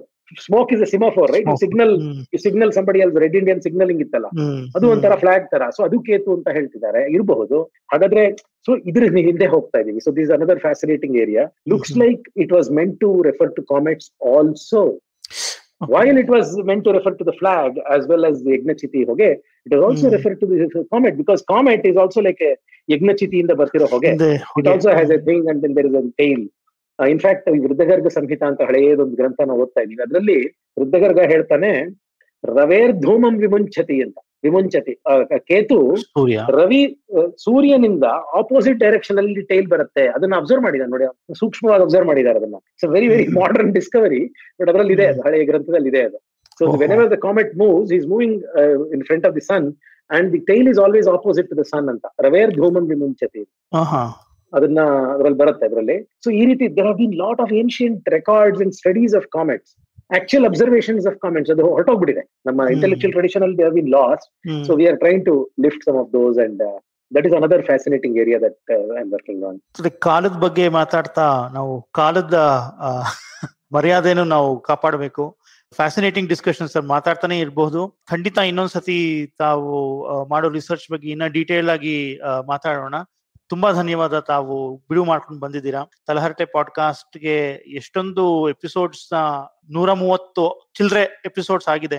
ಆದ್ರೆ ತಮ್ಮಂತ ಇಂಟೆಲೆಕ್ಚುಯಲ್ಸ್ ಈ ತರ ಒಂದು ನಮ್ಮ ಸಂಸ್ಕೃತಿಯ ಜೊತೆ ಎಂಗೇಜ್ ಆಗಿರೋದು ತುಂಬಾನೇ ಸಂತೋಷ. ನನಗಂತೂ ತುಂಬಾ ಸಂತೋಷ ಆಯ್ತು ತಾವು ಬಂದಿದ್ದು. ತುಂಬಾ ಧನ್ಯವಾದ ಈ ಬಂದಿದ್ದಕ್ಕೆ sir. I enjoy talking to you. ತುಂಬಾ ಸಂತೋಷ. ಸಿಗೋಣ ಮತ್ತೆ. ನಮಸ್ಕಾರ ಸರ್. ನಮಸ್ಕಾರ. ಇವತ್ತಿನ ಎಪಿಸೋಡ್ ಇಷ್ಟ ಆಯ್ತಾ? ಹೊಸ ಎಪಿಸೋಡ್ ಕೇಳೋದಿಕ್ಕೆ IVM ಪಾಡ್ಕಾಸ್ಟ್ ಆಪ್ ಅಥವಾ ಇನ್ಯಾವುದಾದ್ರೂ ಪಾಡ್ಕಾಸ್ಟ್ ಆಪ್ ಡೌನ್ಲೋಡ್ ಮಾಡಿ ತಲೆ-ಹರಟೆ ಕನ್ನಡ ಪಾಡ್ಕಾಸ್ಟ್ಗೆ ಸಬ್ಸ್ಕ್ರೈಬ್ ಮಾಡಿ. ನಾವು ಫೇಸ್ಬುಕ್, ಟ್ವಿಟರ್, ಇನ್ಸ್ಟಾಗ್ರಾಮ್ ಎಲ್ಲಾ ಕಡೆ ಇದ್ದೀವಿ. ಫಾಲೋ ಮಾಡಿ @HaratePod HARATEPOD. ಇನ್ನೂ ಏನಾದ್ರೂ ಹಂಚ್ಕೋಬೇಕಾಗಿದ್ರೆ ಇಮೇಲ್ ಕಳಿಸಿ haratepod@gmail.com. ನಮ್ಮ ಈ ಕನ್ನಡದ ಹೊಸ ಪಾಡ್ಕಾಸ್ಟ್ ಬಗ್ಗೆ ಎಲ್ಲರಿಗೂ ತಿಳಿಸಿ. ಅಣ್ಣ ತಮ್ಮ, ಅಕ್ಕ ತಂಗಿ, ಅಂಕಲ್ ಆಂಟಿ, ಮನೆಯಲ್ಲಿರೋ ಟಾಮಿ, ಊರಲ್ಲಿರೋ ಫ್ರೆಂಡ್ಸು ಎಲ್ಲರಿಗೂ ಹೇಳಿ. ಮುಂದಿನ ವಾರ ಮತ್ತೆ ಭೇಟಿಯಾಗೋಣ. ಧನ್ಯವಾದ.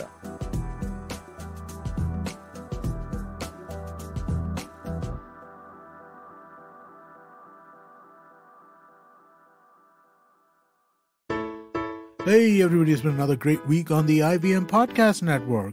On Advertising is Dead, content strategist Manish Pandey shares useful insights about the creator economy with Varun. On The Longest Constitution, it's an Ambedkar special. Priya tells us about the father of the Indian Constitution. On Shunya One, Sheila Ditya asks Mihir Gupta, CEO and co-founder of Teachment, about his dream of changing the Indian education system. On Big Talk About Tiny Humans, Devi Shobha and Meghna share how to navigate the delicate process of LGBTQIA kids coming out to their parents. And on Tere Mere Raste, Kesho takes us to the birthplace of so many great films, Universal Studios. Do follow us on social media. We're IVM Podcasts on Twitter, Facebook, Instagram, and LinkedIn. And remember, if you enjoyed this show or any of our other shows for that matter, do please tell a friend. Also, don't forget to rate us on any of the platforms you're listening to us on. You can check us out on YouTube as well. On ivmpodcast.com/YouTube, we have a list of all of our YouTube channels. Do check out if your favorite show is available as full video. We are also doing a small listener survey to better understand how you respond to our shows and advertising on the network. We'd really appreciate it if you could spare a few minutes to fill it out. It helps us build better shows for you. And finally, we'd like to thank our sponsors for this week, SBI Life Insurance, India Water Portal, and Jupiter, a digital banking app. Thank you so much for making this possible.